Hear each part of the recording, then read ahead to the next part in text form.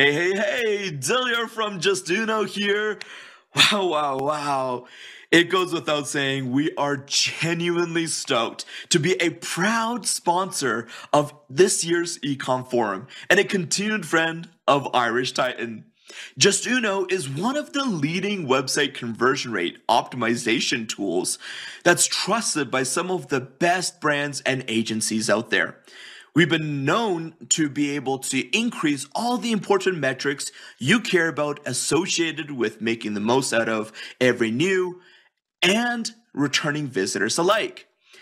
On behalf of everyone here at Just Uno, welcome to the best damn e-com show out there, and we wish you continued success this holiday season ahead and beyond. Woo!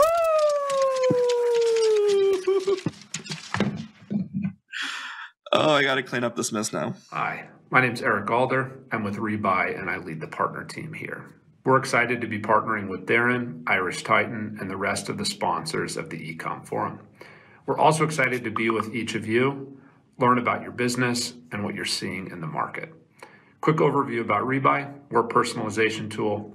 We make it really easy to increase AOV, conversion rates, and LTV. We do that through AI-based dynamic product recommendations, a really cool cart store called Smart Cart, marketing tools like Smart Links and dynamic bundles, and integrating with your tech stack, Klaviyo, Attentive, Recharge, and many more. Looking forward to meeting all of you, and please reach out on LinkedIn if we don't cross paths. Hi, my name is Joni Burchett, a partner marketing manager at Vertex. At Vertex, we help to accelerate commerce growth by providing global tax automation and compliance solutions for merchants. With over 19,000 tax jurisdictions worldwide, tax compliance can get pretty complex, but it doesn't have to be. Whether you're selling in-store, online, or via marketplace, Vertex can help provide a consistent experience and give you all the tools necessary to accurately and effectively calculate sales, use, and value-added tax at the time of checkout. Vertex is a long-standing partner of Irish Titan and are happy to be a sponsor of Ecomm Forum 2022. To learn more about our tax automation solutions for e-commerce, please come find us. Thank you. Good morning, good afternoon, good evening, guys, depending on where you are. My name is Quentin Montalto. I am the COO here at Shipper HQ. Shipper HQ is a proud four-time sponsor of Ecomm Forum, presented by our good friends Irish Titan down here up there in Minneapolis, Minnesota. Shipper HQ is the app that powers the cart and checkout experience that customers see around shipping. Whether you guys want to just compete with Amazon and show off that really cool delivery date style, you want to make sure you're adding the right surcharges or discounts, all the way just to making sure if you're going to ship to either residential or a commercial address type, we got you covered. Please find Daniel at Ecomm Forum and we'd be happy to chat more about you. Looking forward to the show, guys. G'day team, Damien here from Digital. I'm super excited to join the Irish Titan team for the Ecomm Forum in Minneapolis. For those of you who don't know us, we're the ultimate integrated communications platform to empower your e-commerce website. Now, we all receive thousands of messages through multiple channels, and one of the challenges for marketers is finding the right channel, the right message, and of course the right time to send it. Now, Digital helps this process. So whether it's a delivery notification via SMS, a marketing email, a live chat on the website, or a back-in-stock product notification, Digital is the ultimate platform to help you send that message out. Now, we take that information and overlay sales data from finding the best new opportunities to build lasting digital relationships, turning prospective customers into loyal ones. We've been around for over 20 years and have been built by marketers for marketers globally. I look forward to seeing you all for some serious business building fun, whether it's in real life or virtually. See you next week. Hi, I'm Max Horn, the U.S. Partner Manager here at Fresh Relevance. Fresh Relevance is a versatile personalization solution that empowers e-commerce businesses to create custom cross-channel experiences with ease. The platform saves you time, integrates with your tech stack, and enables you to deliver personalized customer experiences across your website, app, emails, SMS, paid social, and ads without relying on your IT team. We're used by more than 350 businesses around the world, including Rip Curl, Leatherology, and Vanderhout Jewelry. We're proud to be supporting the Ecomm Forum, and I look forward to meeting as many of you as possible. Hey everybody, this is Justin Platt, VP of Sales and Partnerships for Switcher Studio. We are proud to be a sponsor of this year's Irish Titan Ecomm Forum. With Switcher Studio, brands can now create stunning product videos with the devices they have in hand. No need for fancy cameras or studio lighting. Additionally, with Switcher, you can keep everything on brand with our asset library. Bring them custom text, add your logo, and even connect with multiple devices for split screen and multi-angle views. And this year, we announced an integration with Shopify. So now, Shopify brands can bring in their favorite collections and make all their live streams shoppable. That's right, live shopping is here. If you have any questions, give us a call or shoot us an email. And remember, if you can dream it, you can stream it.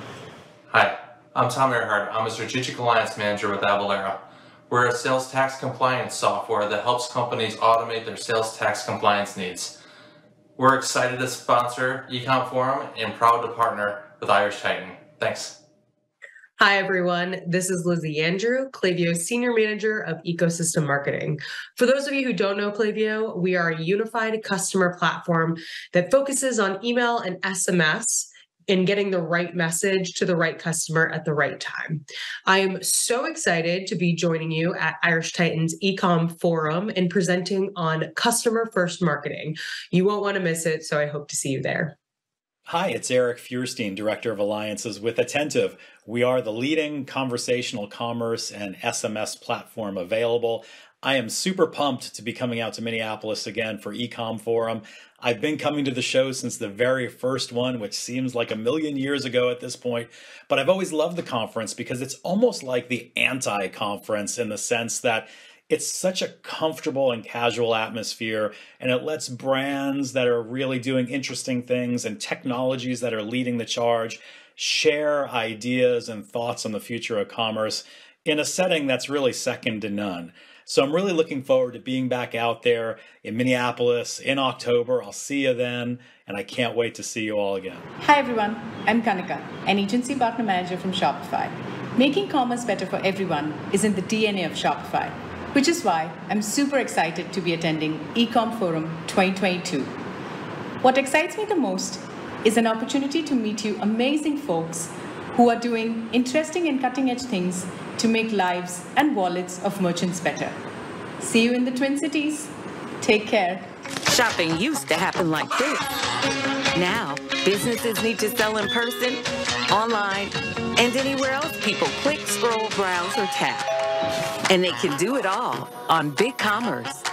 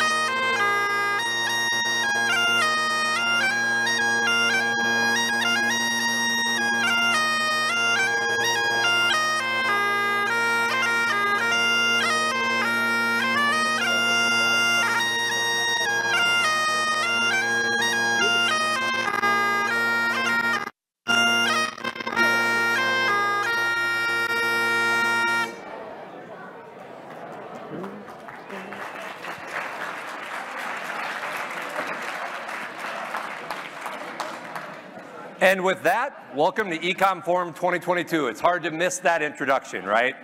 So thanks everybody for being here and joining our frothy little three-ring circus that's meant to celebrate e-commerce achievements to date and inspire those yet to come. Let's get started. I'm Darin Lynch, founder and CEO of Irish Titan. For those of you who've been here before and been part of the fun, thank you for coming back. For those of you new to the fun, thanks for giving us a shot, and we hope to see you next year. Let's cover the arc of the event a little bit of a rundown so everybody knows what to expect.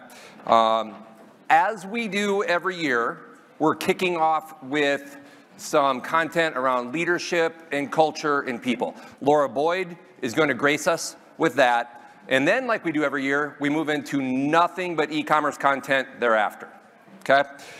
So we have spotlights, as we refer to them. Those are TED-like talks, 8 to 10 minute-ish conversations, high impact, e-commerce focused. Then we have panels. We have a build panel and a grow panel, and those are returning from last year. We also have a hustle panel, which we used to refer to as our entrepreneurs panel, and we'll explain a little bit of the name change as we get to that. So that is the e-commerce content that will follow Laura Boyd's keynote.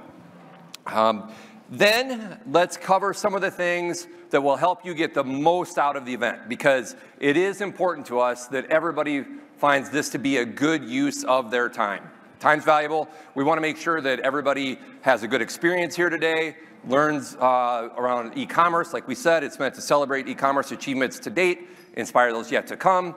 We like to describe the event as high content, high energy, so we want you to make sure to have some fun too, and we'll get to some of that. But in terms of getting the most out of the event, as I mentioned, we have a build panel, we have a grow panel. So to encourage some experience around that and some energy, we have added some prizes this year for an exercise, which is totally voluntary, but who wouldn't want a chance to win a kilt, which is probably everybody's guess is what our prizes are going to be, right? So everybody has color-coded pads at the tables, blue and green, okay? I'm a fan of alliteration, like most people are. That's how our brains work. So the blue pads are for build, and the green pads are for... Thank you. Wow. Bagpipes already create a lot of energy, right? So everybody's already flowing. Okay, so through the course of the day, write down your ideas about how you might build your e-commerce channel or how you might grow your e-commerce channel. Then after the official event is over and we're having fun with a happy hour on that side of the room, during that time, we are going to draw pieces of paper out of the build and out of the grow. And whoever's name is drawn, so you need to put your name on there, they're going to win their kilts, okay? So we've added that experience this year. Also, secondly, another new addition is our table of green, which is right around the corner. We've added that this year in case you want to have some discussions, small group live discussions around how you might want to build or grow your e-commerce channel. So that table is staffed by Titans, along with Jeff Buechler from Feedonomics. Okay, so Feedonomics is an omni-channel solution, platform agnostic, and that table is where you can go for conversations about how you might invest in growing an omni-channel presence or building your e-commerce channel. Okay, so that's new this year. Make sure to engage with that if you'd like. We also are using Slack, which we've used for a number of years now. So for those of you on the live stream has a link to the Slack channel. For those of you here, you can check your email from this morning or any of the series of emails you've received over the last few days. I think that over the course of the 8 years, we've figured out how to make sure nobody's going to miss the event if they're signed up. So everybody had plenty of emails. You saw plenty of videos with my ugly mug. That's all behind us now. But you can check those emails if you want a link to the Slack channel where you can engage with speakers, with each other, ask questions. That's where you can have the crack, too. So make sure to use that. Lastly, another new wrinkle this year, in terms of getting the most out of the event, is we have added discount codes from merchants, both past and present, who have been speakers at our event. So the follow-up emails will have a link to that. That link is also going to be posted in Slack, and that's where you can engage with the merchants who have added some discounts for all of us to benefit from. So thank you to those merchants. I know that there are some here. We appreciate that. I think that's indicative and reflective of the community that we've tried to build with the event. Next, some thank yous. And I am going to look at my iPad because I want to make sure not to miss any of these thank yous because these are important.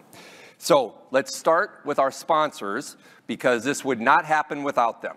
Many of the sponsors have been part of this event for year after year after year now, which we take very seriously. So thank you to those sponsors for doing that. Thank you for the sponsors who've joined more recently. Make sure to check them out on the site, engage with them at the tables out there. We do curate the sponsors. These are sponsors who I think share in our spirit, not just of the event, but in e-commerce in general and the power of e-commerce. So thank you to those sponsors. We do appreciate it. Secondly, thank you to former speakers and panelists who are here, and there are a number of you. We appreciate that. Again, I think that's reflective of the sort of momentum we've built with the event over the years. So thank you to those of you who joined again. A quick thank you to the Screaming Orphans. If you've heard any Irish tunes in the background other than Jimmy's Bagpipes, the Screaming Orphans are one of our favorite bands, and they allow us to use their music. We use it a lot in a lot of our marketing assets and in the event. So thanks across the pond to the ladies in Screaming Orphans. They're four sisters who do nothing but argue in the most charming way on stage and then play the best Irish music. It's impossible not to like them. So if you have a chance to see them, go do it. My two daughters love them because they felt like that would be them if they grew up just arguing on stage the whole time. A special thank you and shout out to Anna Rosner. I saw her over here somewhere right there. So a round of applause to Anna right now, please.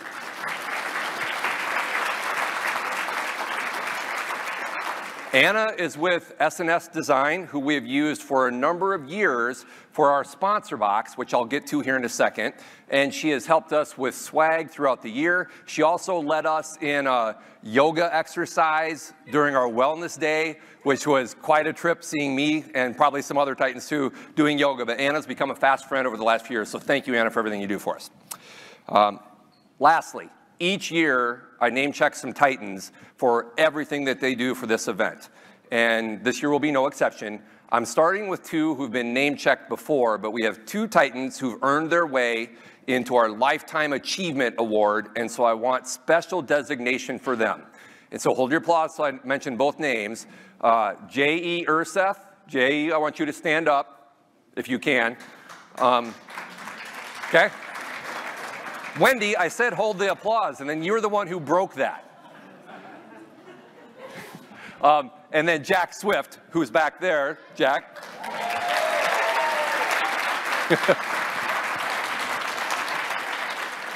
That's all right, Wendy. I would expect nothing less than that out of you. So Jack and J.E. have been making this event happen for year after year after year now, and they deserve a ton of appreciation.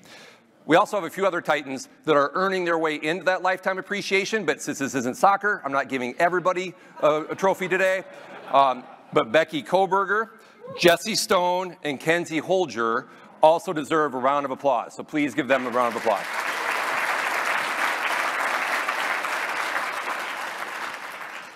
Last housekeeping. Oh, shoot, I was trying to make it through without saying housekeeping. Sorry. We describe this event as high energy and high content, which I've already mentioned. So how do we create and inject some fun in this, and how can you all contribute to that? I want to name check a couple of partners who've inspired the format of the event. Good Leadership, their Good Leadership Breakfast has helped shape the way that we want everyone to experience this event. And Team Women is who inspired us first for the live streaming a few years ago. So I think the event has taken on this air of a combination of a Good Leadership Breakfast, a Team Women event, Irish Fair, and a KISS concert with e-commerce content all mixed together. So that's the spirit that we want everybody to share in as we have fun today. For those of you who were lucky enough to register earlier, you received the sponsor box, which has a water bottle. We have a mouse pad. I won't go through all of it, but there are a number of goodies in here that we want to make sure people appreciate and have fun with. There are ice packs in here. Those are ours. I know there are some of us that will be using these tomorrow for injuries of some sort, I'm sure, injuries or maladies of some sort. But these sponsor boxes are something that we take a lot of pride in encouraging our sponsors to include unique, useful gifts. So have some fun with that. We already talked about Jimmy Bagpipes. Thanks, Jimmy, for coming back year after year after year. We also added a new wrinkle before the event with Dave from the Big Fun Show doing some crowd magic and some crowd comedy. I didn't see it, but I talked to him ahead of time, so hopefully that was fun. And we have magician Matt joining us at the end of the event during the happy hour. He's been part of it before. If you can figure out what he does with that goldfish, you're smarter than any of us, because nobody at Irish Titan's been able to figure that out. We also have live music from the Center of Irish Music at the end of the event during the happy hour. And we brought back Heather Willems from Two Line Studio, sitting right here. Hi, Heather. She's our visual storyteller. So she was part of the event last year when we had the whiteboarding that you could see via the live stream and or via the content that got shared after the event. So right there is an example of it, right? It was amazing what she did last year. I first saw her at a Coalition 9 event. I'm not sure if Aaron's here, but shout out to Coalition 9. That's been a great benefit to Irish Titan. Saw Heather in action, and so we added her to the event last year and had tremendously positive feedback. So we're excited to have her again, and you get to see her in person. And during our official break, our whiskey break, which you don't have to drink whiskey, but we're going to call it a whiskey break, you can see Heather's work and magic because it'll be both live streamed and on this screen. Lastly, we have Silly Putty and Play-Doh at all the tables for fidgeting and exercises. Keep it clean. Larry, I know you're here somewhere. Keep it clean. I'm going to single you out for that. But we added that to make sure that people had some outlet for that sort of activity. Because we do encourage movement and energy. If you want to get some food, get some drink, go do it, right? This isn't a class where you have to remain seated. So do what you need to do to remain engaged. We're going to do what we can to make it engaging. Charity partner. We have long added or included charity as part of this, and we've raised, I think, about $6,000 since we started to do that, I think 3 years ago, if I recall correctly. So Brand Lab is our continued ticket charity partner this year. They've been our charity partner the last few years. The ticket proceeds are going towards Brand Lab, which is looking to bring diversity into the marketing industry. However, we've upped the ante this year with adding a ticket raffle for charity. So you can buy tickets from Mike Hoagland, who is around here somewhere. Look for the Titan. So he has a name tag with the green on it for Titan. He kind of looks like, not kind of, he very much resembles Jon Snow from Game of Thrones. So look for Mike. That's who you can buy the tickets from. And then you can put your tickets into the charity or charities plural, if you want to split your vote, of your choice. And then we'll draw, or the charity, excuse me, the hat who has the most tickets, that's who gets the charity funds, okay? So we've added that this year. There's one other thing, and I don't need to look at my notes for this, that we've added. We've added marbles that are at the exit. And for those of you who are Titans or Titan alumni, because I know we have some Titan alumni in here, Luke, and probably some others, marbles has long been a tradition at Irish Titan, and it's been in our newsletters, so maybe some of you know about it. But every day, when a Titan leaves our office, because we are still in the office at least on Tuesdays and Wednesdays, every day when a Titan leaves the office, they grab a green, yellow, or red marble to throw into a bigger jar, and that marble is meant to be an indication of how good their day was. You can guess the green is good, yellow's okay, and the red is bad. That's meant to be a visual sort of barometer for us to get a sense of how things are going, and it's real. On years that have been more of a challenge, we've had more red. On years that have been great, we've had more green. And it's a real thing because every year, at the end of the year, before our holiday party, I count the marbles. I used to count them by hand. Now I take them to the meat locker. I weigh out however many 100 weigh, and then I do the backwards math to figure out the rest. And we go through what the year looks like based on those marbles. I'm shocked and disappointed in myself that I've never added them to this event before. So when you leave, grab a marble that is indicative of how you feel about how this event went and how it made your day, all right? We want to see a lot of green in there, but I'm not from Minnesota, so I don't suffer from Minnesota nice. I want real marbles, so if you feel like this was a waste of your day, throw a red. We hope We hope that's not the case, but throw a marble, please. Okay, we've added that this year, and it actually means something to us. Last piece that I'll add before we start to kick off the rest of the content. A little bit of state of the union, if you will. So there's been a lot of angst in the last 5 to 6 months, right? In the economy in general and in the e-commerce industry. And there's not much we can do about the angst in the economy in general. Inflation, worldwide impacts, et cetera. As far as the industry, though, I think that to some extent there are 2 reasons that led to some of that angst. One, there was too much easy institutional money chasing too few shopping carts. And I'm targeting that really at those of us on the industry side, and that's unfortunate for many of our friends in the industry who are at companies that struggled with that. But that money was chasing too few shopping carts because the demand that got pulled forward in 2020 and 2021, the e-commerce demand that got pulled forward, that wasn't sustainable, okay? But I think what we have to remember is e-commerce is still growing. And I'm going to mention 2 stats because I want to get into the rest of the speakers. I'm not going to talk at length about this, but there are 2 stats. One, Q1 2022 e-commerce sales were still up 125% compared to Q1 2020. So that goes to show you that the pace of growth might be slowing. But if you think back to 2020, before the first quarter, before all of that demand got pulled forward, we're still miles ahead of where that is, or where we were, I should say, okay? Secondly, holiday e-commerce is expected to grow 13.5% this year. Now, there's not a lot we can do about the industry, the economy. But as far as the industry goes, we all have the power here and watching live to do everything we can to contribute to that, right? I think those of us, whether we're merchant or industry, who have strong, healthy businesses with great teams of people should be standing tall and be confident and count on that and make that happen. And that's one of the things that we want to try to motivate with this event and with the spirit that everybody leaves it with, okay? So with that, we're off. Buckle up, Buttercups. We'll see what's on the other side as we do this live stream in person. And we are going to get started with our first keynote. So, as I mentioned, we like to lead with leadership and culture and people. That's what motivates me. I think that's one of the things about Irish Titan and our leadership team and our management team and all of our Titans is there's a certain spirit around how we all support each other, how we all make each other better. So we kick this event off with topics of that nature. Our speaker this year is someone that I have known for a long, long time.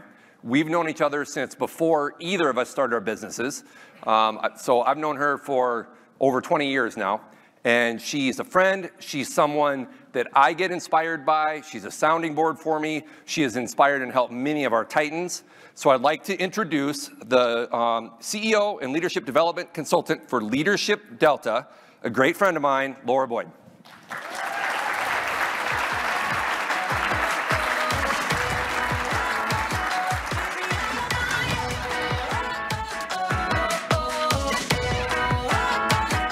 All yours.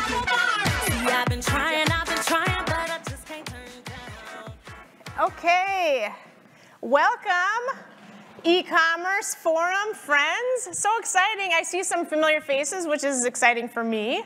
And I also decided this week, I'm like, crap, I gotta go get something green.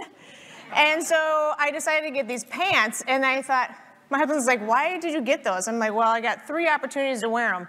Today, Christmas, and shenanigans for good, right? Those are the 3 opportunities that I have to wear them. So I'm a team player. This is how we do it. Darin, thanks for the nice introduction. And I have known him for a million years. It's been a really fun opportunity to be an entrepreneur alongside of him. But today we're going to talk about imposter syndrome. And I want to demystify it a little bit because I think that we don't really understand what it is, And we don't know how it's impacting our teams, ourselves, our kids, our generations that are coming up, and how do we overcome it? What are some things that we need to overcome? So that's what we're going to talk about today, because it is impacting our cultures. So the first thing is, this is really embarrassing, but this is me. In 1979, I was 9 years old, and the reason I bring this up is because this is where it all began. So in 1980, at the end of the school year, we were at a year-end symposium, and our principal, Mr. Berger, stands up there and he gives accolades for how the year went. And in elementary school, they talk about we're going to miss the 6th graders, and we're going to miss everybody over the summer. Do your best. And then he also shares stories about the whole year that's gone on. And at the end, he starts talking about awards. And as part of that, they go through the presidential award. Does anybody remember the presidential award? Seriously, doing those pull-ups? Come on now. Who does that? Because who does it? When you say, well, why am I taking math? Because when am I going to use it again? But who does pull-ups and keeps doing those too? I don't know. So presidential award talks about who's the best reader, how many books did you read? It talks about perfect attendance. Seriously, still disappointed I didn't get that. And I always talk about, I think that was miscalculated for sure, because I should have had perfect attendance. And then at the end, after he does all of this, and you're sitting there, and these elementary kids were crisscross applesauce sitting on that hard floor with the smelliness of the lunch. Smelliness, so I'm giving you a picture of that, right? It's bringing you back. The smelliness of maybe some unbathed friends that are sitting around. And he says, we're going to close out the symposium with these 2 awards. We have 2 final awards, and we do this every year. And he said, these 2 awards go to one person in 4th through 6th grade and one person in 1st through 3rd grade. And this is our Super Citizenship Award. And when he talks about it, it's interesting because in elementary, do you even know what citizenship is? So I think it's funny that that is what they called the award. But what he says is that the teachers voted on it. They vote on for leadership. They vote on things like reading and listening and all the things that you want to be or aspire to when you're in elementary. And so as we're sitting there, he says, the 1st through 3rd grade, the award, the Super Citizenship, goes to Laura Boyd. And I was so excited. I can't even describe to you how excited I was, because I'd never really won this big of an award. And it was huge. It was red, and I had this lady on it with these wings. It was awesome. I don't even know where it is today. But it was amazing, and I was so proud of myself. So I kind of skipped through the group and got up to the front, and he said, and I want to share with you a few things that your teachers said about you. And he said, she always was a great line leader. I mean, who doesn't want to be a line leader, right? She always picked up the scraps. She helped a friend every day get his boots on. I laugh about that because I'm like, why couldn't he put his own boots on? I'm not sure. So those are the kinds of things that the teachers said about me. I was always willing to give a helping hand. And here's the interesting thing. When I looked at the crowd like this, I mean, much younger crowd, but at the end of the aisle was this woman standing there who happened to be my mom. And if you remember back in the 1980s, maybe some of you weren't born, so just stay with me, friends. But in the 1980s, there wasn't a lot of technology, or if any, but there wasn't a lot of technology, which it didn't allow for people to have flexibility in their jobs. So when I knew my mom was there, it was a big deal. She took the day off. That was a big deal. And that's when I knew I had done something really cool. And so after the symposium, and we say goodbye to my mom, we're walking back to class, and I am on cloud 9. I'm beaming, because I've never had an award like this before. And my best friend leans over to me, and she says, you know why you got that award, don't you? I'm like, super citizen. Of course. And she leans over and she said, no, it's because the teachers felt sorry for you. Okay, I love this because I get this response, and then I'm like, okay, it makes me feel better. But no, we have to give her grace because she also is 9, so we got to give her a little bit of grace too. So she's 9 also, and it was interesting because from that day, moving forward, I never forgot it. I put it in my subconscious, and from that day, I was never going to let anybody feel sorry for me. I didn't want to earn anything because they felt sorry for me. I didn't want to earn anything because I was lucky. I didn't want to get anything because of external ideas or opportunities. But I didn't really realize it until I got older. So that's why I'm here to tell you, I want to help you so that you can understand how can you conquer some of these feelings that you might have when you don't see yourself moving forward. And so the interesting thing, when we talk about imposter syndrome, what is it? It could be anything. Imposter phenomenon, it could be fraud syndrome, it could be perceived fraudulence, it could be imposter experience. And that's how it all began, was this imposter experience. What does that feel like? And so when they did a definition of it, they said, what is imposter syndrome or imposter experience? And it's really about the persistent inability to accept your successes based on your own achievements. It's your inability to accept that. So what does that mean? I don't know, but here's my definition. This is a better one anyway. So I always say this is the Laura Boyd definition. Really what it is it is the difference between yourself and others. And so it might be how you might be feeling on the inside doesn't match the outside. And when you think about what the definition is, it's the space in between. And your whole goal, when you think about imposter syndrome and what it does to prevent you from moving forward on things, is to get that space a little bit tighter. You want it to be closer. Because what you're feeling on the inside is what you want to be feeling on the outside. So how you show up. What you're feeling on the inside, you want to be leading and showing up that way. So the good news for all of us, or the bad news for all of us, is that they say it happens to about 70 to 90%. And I say that means the rest of us are lying.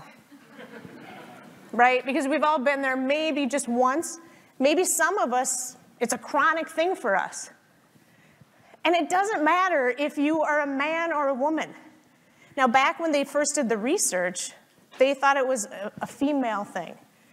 And interestingly enough, they only talked to women. So I thought, well, that's kind of interesting, right? If you're going to do research, that's the best way to do it, if you want to find something certain. But it happens to men and women. It doesn't matter. It happens to young, older, middle, whatever it is. It is happening. And so when you talk about imposter syndrome, you talk about it that it's also has this best friend named perfection. And this is something I've started to realize and have started to do more research on. These two are best friends and the worst enemies because they feed off of each other. Because a lot of times when you are living in imposter syndrome, that perfectionist friend is right there saying, okay, you better be perfect because you don't want to be found out you don't know what you're talking about. You better be perfect, right? So it goes back and forth. These two are friends and enemies and friends and enemies, and it goes back and forth.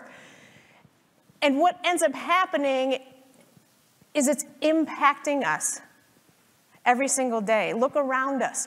Perfection is on the rise. When you think of societal perfection, it has doubled over the last 20 years. And when you think about how that's impacting our kids, I mean, I just think about from a sports standpoint. Kids today, they play one sport because we want them to be perfect at it, or they want to be perfect at it. Kids today also have about 112 to 118 standardized tests from pre-K to 12th grade. We are expecting these kids to be perfect. And when you expect kids to be perfect, you're going to have some challenges. And you're going to have imposter syndrome right at their back door. where they're going to not go for things because they can't do it. They don't have the mentality of a growth mindset. I don't know how to do that yet. This is going to impact your industry. Technology industry is going to be impacted if we don't allow people to fail, and if we don't allow them to say, I don't know that yet. So let's talk a little bit about how this does impact us, because I think when you look at it from a personal standpoint, how does this impact you? Well, mental health is a huge issue today. We've been talking about it, you know, and it's gone on before COVID, but I think it's being talked about more. Anxiety, depression. They're seeing that there's specific ties back to imposter syndrome and perfectionism. Overachieving. How many of you would say, I'm an overachiever? Yeah, nobody's going to raise their hand today. They're like, yeah, Laura, we're not doing that. So I always say I'm a recovering overachiever. I think my team would say, yeah, you're not recovering. It's actually, some of our societal perfection has caused a higher increase in eating disorders, suicide ideation, and not feeling that you're enough. Procrastination. If you have so much going on because you want to do everything, you want to have this perfect life, you want to show that you are a perfect worker, you've got the perfect family, it's hard to not feel overwhelmed at that point. And so when you feel overwhelmed, you start to procrastinate. I just had my son, who was a junior at Eau Claire, he called me yesterday, he goes, I'm having a really bad day. I said, well, tell me about it. And I was having a really bad day too, but you know, as a parent, you're like, okay, fine. I guess I shouldn't talk about my problems, I'll listen to yours. So it was interesting, I could sense that when he was breathing, it was all up here. And I'm like, dude, you gotta breathe. And you gotta take things in stride. You gotta figure out what is a priority to get done today. So you gotta help these kids along the way. You don't have to do it all. He was trying to figure out how to get to Kohl's and get his oil change and get a new suit because he was going to something for AMA, and there's just so much going on for these kids. And so how do we help them? Sleeplessness, discontentment. I love discontentment because this is what I struggle with. I'm constantly discontent with my own abilities, my own performance. And so one of my girlfriends actually gifted contentment for Christmas one year to me. Now, I give her a sweater, so I'm a little mad about that, but you know, she just gave me a card. And I love her, so it's good. And then just the sheer dissatisfaction.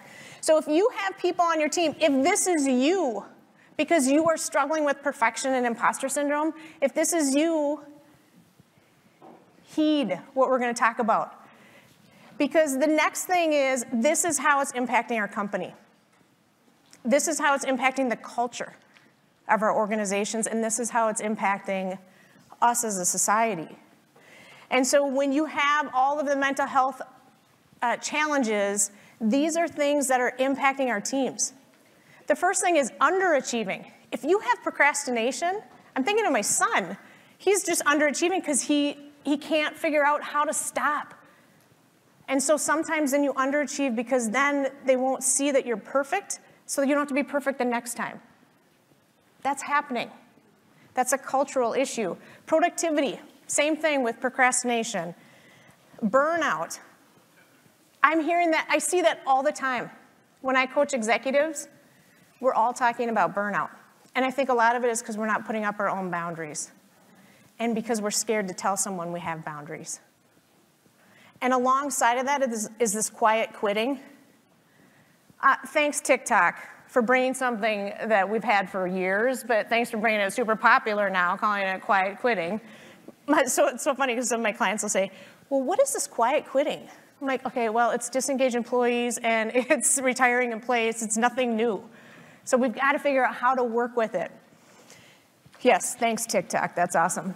All right, so the other thing that it does is it also has resource inefficiencies, because if you have a team that is struggling with this, or people on your team, they're starting to create this collusion. Like, I don't want to work with that person. instead of coming alongside them to say, hey, I've noticed that you're struggling today. What if you came alongside them and intentionally asked them how you can help them? Also, decision-making is longer, judging others, loss of excellent candidates. People can feel it when they get into your organization. Does it feel like a good organization? Does it feel like a place you want to work and have an exciting culture and do things that are outside the norm? The last thing is it gives a sense of a lack of trust. And if you have a lack of trust in your organization, it's hard to move forward. So with all of those things, how do we break this cycle? How do we break the cycle? Because we have to. Well, here's one of the things. The first thing is you have to become aware of it. And I want to share another story that connects to the first story that I shared. And when about 3 or 4 years ago, I've had my business now for 7 years, and 3 or 4 years ago, I realized that the outside looked awesome. I mean, if I do say so myself, but no, the outside of me looked great. People are like, oh, she's got a great family, everybody's healthy, her business is soaring, it's going really well. But the interesting thing, the inside wasn't matching the outside. And that was the challenge. I couldn't figure out why. I have so many great things, and I was mad at myself, like, what is your problem? So I ended up seeking help with a coach from California, and she really helped me with this piece of it, is that you really need to become aware of something before you can change it, right? Because in our minds, and our minds are amazing, it gives us all of these stories that we tell over and over and over again.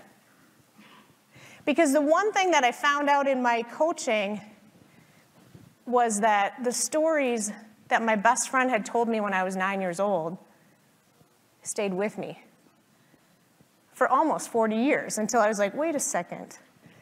That story stayed with me, and it made me small. It made me not maybe move forward on things or invite myself to do something or invite myself to fail, because I wasn't going to let anything overpower me. I was going to overachieve, overplease, overperfect. And I think that that's something that's really important in our brains, is we've got to figure out what are the stories that we're telling ourselves. And so one of the things that I do for myself, it's weird, and I'm going to share it with you, is this orange hand. Whatever it is for you, but when you start to feel yourself spiral down, how can you stop? What's a way to stop? Some people go for a walk. Some people listen to music. Some people go exercise, whatever they do. But for me, I needed this orange hand because it stopped my brain from continuing on and on and on. And one of the ways that it helped me was to say, when I have these thoughts, do these thoughts help me or do they hinder me? So Byron Katie is, she's a meditation specialist, and she is awesome. And one of the things that she talks about is when she gets up in front of a crowd, she says, I go in and I believe all 200 of you are going to love me. And I just think, well, that's kind of, conceited, isn't it? But she's like, why would I not want to believe that? And she's right. Why would I want to believe that all 200 of you are like, wow, Laura's going to have this rock, she's going to rock it, right? I don't want to know if I'm not. I already believe that a little bit in me already. So she says, when you get into this mindset riff, ask these 4 questions. Is this true? And then secondly, can I be absolutely sure this is true? Because the first time you ask yourself that, you're like, yep, it's true. And then you're like, well, could it absolutely be true? And you're like, well, I don't know absolutely, right? And then how do I act when I believe this thought? How do I respond? How do I react to that? And then the last piece is, who am I without that thought? Who am I without that thought? So let's move into this. When we talk about stop faking it, I love this. This is my favorite part. How many of you have heard this and used fake it till you make it? It's so funny. I just spoke with these high school female athletes on Monday night on the same topic. And so when I talked about this, they all got the fake it till you make it. And then I want to ask this question. How many of you have actually faked it in business? Right? Probably most of us would say that. Now let me ask you this. How many of you have made it? A couple. Okay, I had a couple high schoolers too. I was like, wow, you've got a long life. I mean, if you've made it in high school, it's going to be kind of a boring life for you. So fake it till you make it is a tough thing, because if you know of anybody that's made it, awesome. But most people I know would say, I haven't made it yet. Because what happens is I get to the top of the mountain, I say, where's the next highest mountain? And then I say, where's the next highest mountain? So if we're not making it, then what are we doing all day long? You can answer that. What are we doing all day long? We're faking it. And remember when we talked about what is imposter syndrome? It's the feeling that you are not in control of your own achievements. So essentially, you're faking it. So what I want you to do is I want you to believe to achieve. I want you to look inside of yourself and say, I believe in my abilities and my skill sets, and I am going to achieve this. Because that's closing that gap that I talked about. It's closing that gap. So the next thing is reframe your mindset. I can't tell you, all leadership people think about this. How do you reframe your mindset? Because your brain is amazing. And all of those self-limiting beliefs that you have about yourself, they come back every day, by the way. Because you have about 60 thoughts in a day, and about 59,000 were the same you had the day before. So until you use that orange hand, because now I'm expecting all of you to do that, but until you actually stop and reframe your mindset, that's a key part. You've got to make sure that you look at things. What story, thought, or meaning are you putting behind something that's causing you to have a feeling, that's causing you to react a certain way? So my best friend telling me that they felt sorry for me subconsciously is in my brain. So when I get achievements, it brings me back to that day. Did I get it because they felt sorry for me? No, not anymore, because I've conquered it. I believe in myself. I have reframed my mindset. Every day? Absolutely not, because you have to give yourself compassion. That's the step 4. You have to give yourself compassion. Compassion is the start to change. If you don't have compassion for yourself and others, you are going to have a hard time changing. And so what I do to help myself is I say, I give grace to my thoughts. I give grace to my feelings. I give grace to my stories and meanings. And I choose compassion and love for myself. And it's not just about me, but it's about all of you.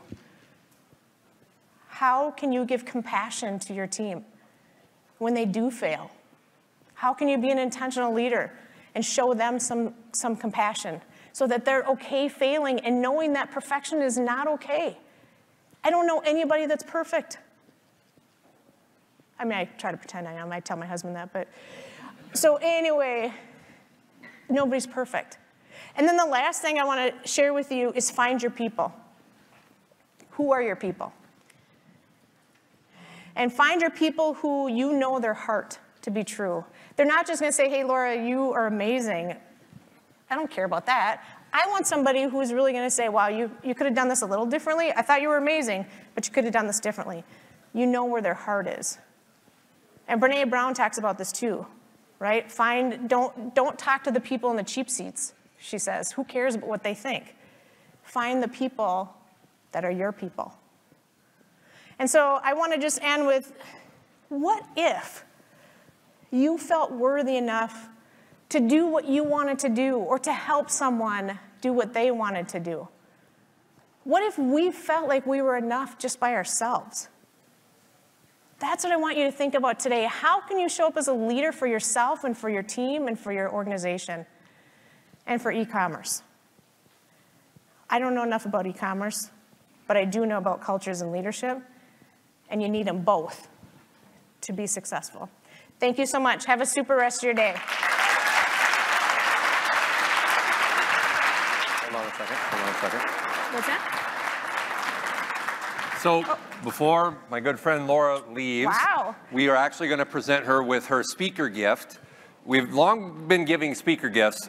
Is there going to be a mouse that comes out of there? Well, you don't know. I might pull a rabbit out. Oh. And we finally, a few years ago, got our act together to have the speaker gifts actually available on day of. So here is your speaker gift, Laura. Oh, wow. And we want to zoom in on this a little bit so people can see it. You should hold it, though. Oh, yeah, I should hold it. Can everybody see this? Can everybody see this? I know it's small. It's a Ecomm Forum speaker ring, kind of like a Super Bowl ring. And it's pretty hefty. Feel that. That's not out of a gumball machine. Yeah, that's right. Well, I just started fantasy football, so maybe it'll be a fantasy speaker now. All right. All right, awesome. Thank you so much. Thank you. Thank you. You can go that way. This way, yep. And we do have speaker gifts for all the other speakers. You'll collect yours off to the side afterwards.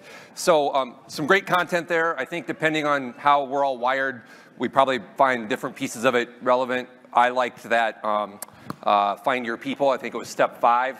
I like people that'll tell me I have things in my teeth, you know, because I'm often wrong but never in doubt. So I can find value in people pointing that out. Quick note. We have some killjoys in the neighborhood who have called and reported cars parked on the street. So if anybody's parked on this street, please go move your car. I apologize for those killjoys. Okay, so we have a valet crew waiting, a valet crew of Titans, I'm guessing, because we didn't have a valet crew here otherwise. If you'd like, give your keys to the Titans and they'll move your cars and we'll take care of that. So let's move on. We are now going to kick off our first spotlight. And I am excited for this because he is both a good friend and I'm excited for the content because we're going to learn how to make your e-commerce house a home, which is an analogy that I love. So let's welcome to the stage General Manager ShipStation, Robert Gilbreath. Thanks, Robert. You sit here.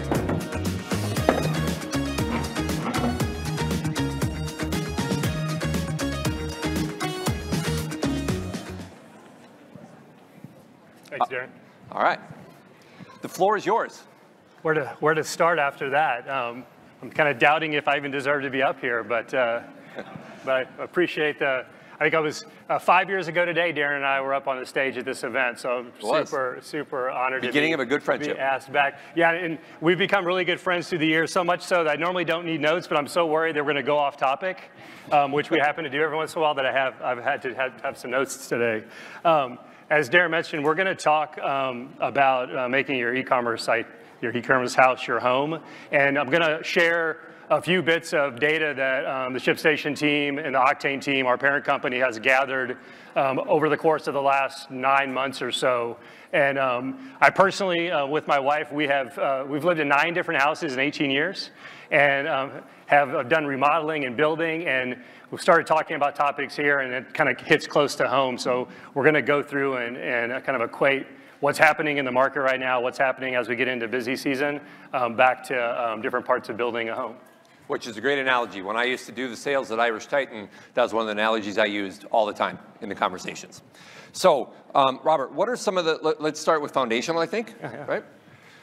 So what are some of the shipping features or considerations that a merchant simply cannot afford to forget about or get wrong? Yeah, I mean, there's like the table stakes of, do you have a good pick, pack, and ship process? Is the warehouse set up in a way? Those are all just table stake kind of things. But from some of our research, this might not be a big surprise, but consumers still want free shipping. Pre-COVID, they had these, mostly Amazonian-driven expectations of free shipping. And you would think, okay, COVID, there were supply chain issues. The truth is, and most of you guys are retailers still, that didn't change the expectation. What we found is we would see consumers, they were still ordering like always. They would order from 3 places, and they would cancel the orders that didn't come through on time. The other piece that just got compounded with what we've been going through is on the return side. And say pre-COVID, we would see a lot of folks that were at least charging a label fee for a return. Times have changed. The consumers are now expecting free returns. Thank you, Zappos, right? Thank you, those kind of folks. Thank you, buy online, return on store. And so, we have to get creative with how we're doing returns, and so that it doesn't become another cost suck for us as retailers. So as we move into the structural part of the conversation, why should a merchant opt for a shipping fulfillment platform in lieu of handling things themselves? Yeah, so everyone today, we're all trying to be, or I keep saying we because I was a retailer most of my life before joining ShipStation, but being multi-channel, selling at your store, selling on your website, selling at marketplaces, the old tech around that was not really built to be multi-channel. And so platforms like ShipStation are literally set up to wherever someone's selling, being able to ingest those orders in and being able to normalize that data in a way that allows you to operate through it and fulfill those orders out. That's one big piece of it. The other piece of it, I actually call this the Mickey Mouse Venn diagram. I don't have a picture for you, but if you can imagine Mickey Mouse's head, he's facing you guys. All the places you sell is this ear. All your back office is his head and his brains, and the other ear are all the ways and places you might ship. Picking up in store. I would say a big piece of this, and some of you might be doing this already, is actually looking at your carrier mix and making sure that you're using the right carrier, the right service level, depending on what the piece of merchandise is. And thinking about maybe you want to change your product mix, right? Maybe you've been with carrier X forever, but then you change your product mix, and guess what? Carrier X is actually not good for that thing. It's fragile, it's larger, it has some different quality, and so I'd encourage you to kind of look at that. And platforms like ShipStation allow you to be more flexible in who and how who you work with. And I think some of what you talked about also touched on omnichannel, right? Yeah. Because you talk about buying online, picking up in store, or buying online, returning in store. And so I would guess that with the emergence of omnichannel, which is going to be a topic that will come up in lots of conversations today, the value of a platform is even higher now. 100%. And platforms that are as many to many as possible, and not just a couple to one or a couple to a couple. The other thing I was going to bring up about structural, if you guys have ever done any kind of remodeling or building and have dealt with your local city or your county, they always have, it seems every time I ever did something, there was always a few rules that, like, I wish I could build something a certain way or make something look a certain way. And I would always come up with these sort of roadblocks, these disconnects. And to another piece of our research that we've put together recently is we talked to a lot of consumers through these too. Something we started doing before COVID and through COVID is talking to the consumers and asking them what are they looking for out of their online experience and their retail experience. And then obviously all our own merchants and our partner merchants, we talked to those folks, and they're telling us like what they're expected to do more or less of, in the coming years, right? And so I don't know if saying I find it funny, but merchants were worried about the cost of delivery. Well, the retailers, the shoppers are too, but in a different way, right? We're thinking about a cost center versus they're not wanting to pay for shipping. And so we would be sharing these slides out after, Darin? Yep. Yeah, so I won't go through all these, but it's funny as you glance at these, there's sort of a disconnect between what merchants are saying they're going to do versus what the consumers. I think there's even one on here that talks about eliminating free returns, but that's what the consumers are asking about more and more. So think about as we're getting into season things that maybe programs you were thinking about starting or killing, and take a good look at those and think through it if it's something you really should be taking away from your consumer experience. Yeah, we will be sharing the deck along with the visual storytelling whiteboard too. So you broke this into 3 themes, which I love because that's how our brains work in 3s, right? The first was foundational, second was structural, third is finish outs and furnishings. So what are your thoughts there? Yeah, I mean, I would say this piece, it's the like say different payment methods or methodologies, offering as many different payment options as possible. You don't have to have that for your sites to be successful, but it sure does. It sure can help things, right? Doing a buy now, pay later, those kind of things. Thinking about using text or other means of communications with your consumers. I'll even go old school on you, and we're seeing more retailers doing that traditionally didn't do, like direct mail and out of home. getting into that space as online has gotten kind of more messy and more expensive through the COVID rush. And so those are the kind of things these are the things you don't necessarily have to do, but I would encourage you to test them, try them out. Maybe some of them would stick. Maybe you like that convection range versus the gas. It's those kind of things. And it's also, I don't know if we were going to talk a little bit about, we call it, ShipStation would call it personalization.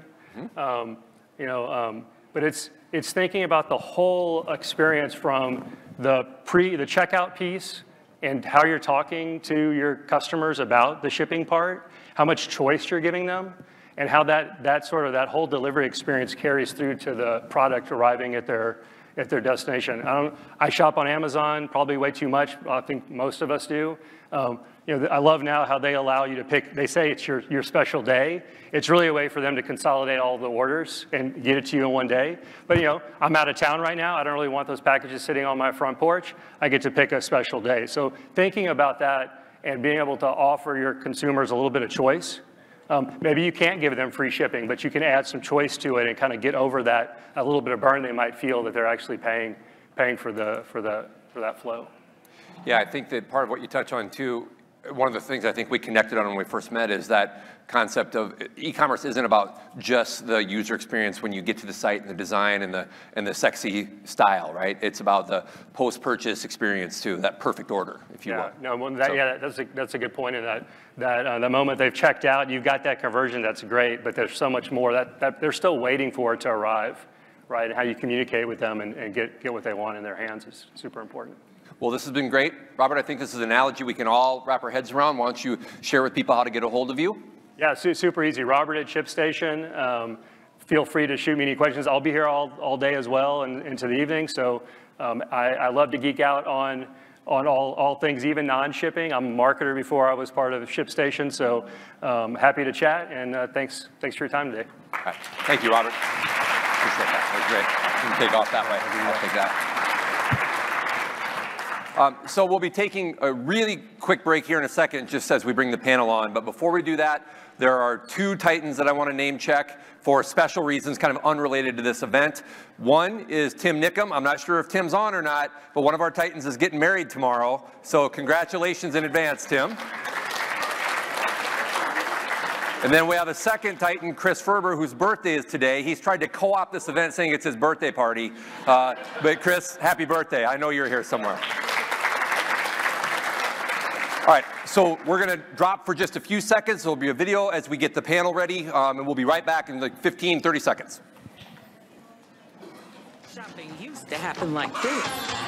Now, businesses need to sell in person, online, and anywhere else people click, scroll, browse, or tap. And they can do it all on BigCommerce. Max, take this. Thank you. That's it. Hi, everybody. Hi. How we doing? Great. Good. Good job so far. Oh, thank you. Thank you.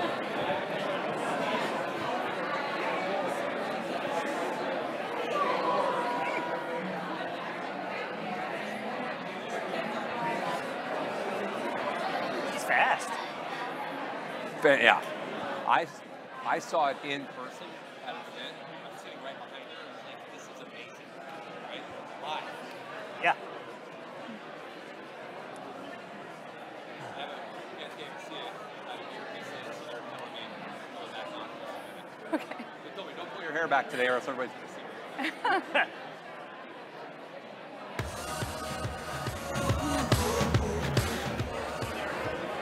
Good? All right. All right. So we are back up and running with, I love the energy. I love the energy. So we are back up and running with our first panel. We are going to be talking about building your e-commerce channel. So that could mean that you're building your first e-commerce site, could mean you're re-platforming, upgrading to a new platform. Could mean that you're building a new channel. Perhaps you have a branded site and want to open Amazon, or you have a retail location and want to add an e-commerce channel. So it could mean any one of those. There is some overlap between building and growing, but the general theme we're going to be covering here is building. And we are fortunate enough to be joined by two powerhouse women from brands that everybody in this room should know. They'll introduce themselves real briefly. And a colleague of mine for a long time who's sat in a lot of chairs in the e-commerce space. So I'm excited for the conversation. Let's do quick introductions. Jill, let's start with you. Yeah, hi, I'm Jill Barley. I'm the Director of Digital Commerce at Evereve. I'm Greta Brooks. I'm the Director of Digital Marketing at the Minnesota Wild. And I can't wait to wear that ring with a Stanley Cup ring soon. Ooh, yeah. It's heavy. All right. Good. I like confidence. Yeah. Yeah. I'm Aaron Sheehan. I'm the Director of Competitive Strategy at Bigcommerce and former competitor against Darin. Yeah. Cooperator, we might say. That's right. Right? Yes. Okay, so let's start here. We have some themes that we're going to work through. We won't bore you with what those themes are. The questions should sort of guide us. So we're going to start with Greta, actually. Greta, we've been fortunate enough to work with you twice now, and you are a 3-time Ecom Forum speaker. Is that right? Or is it 2? It's 3, right? Wow, you're in a very exclusive club.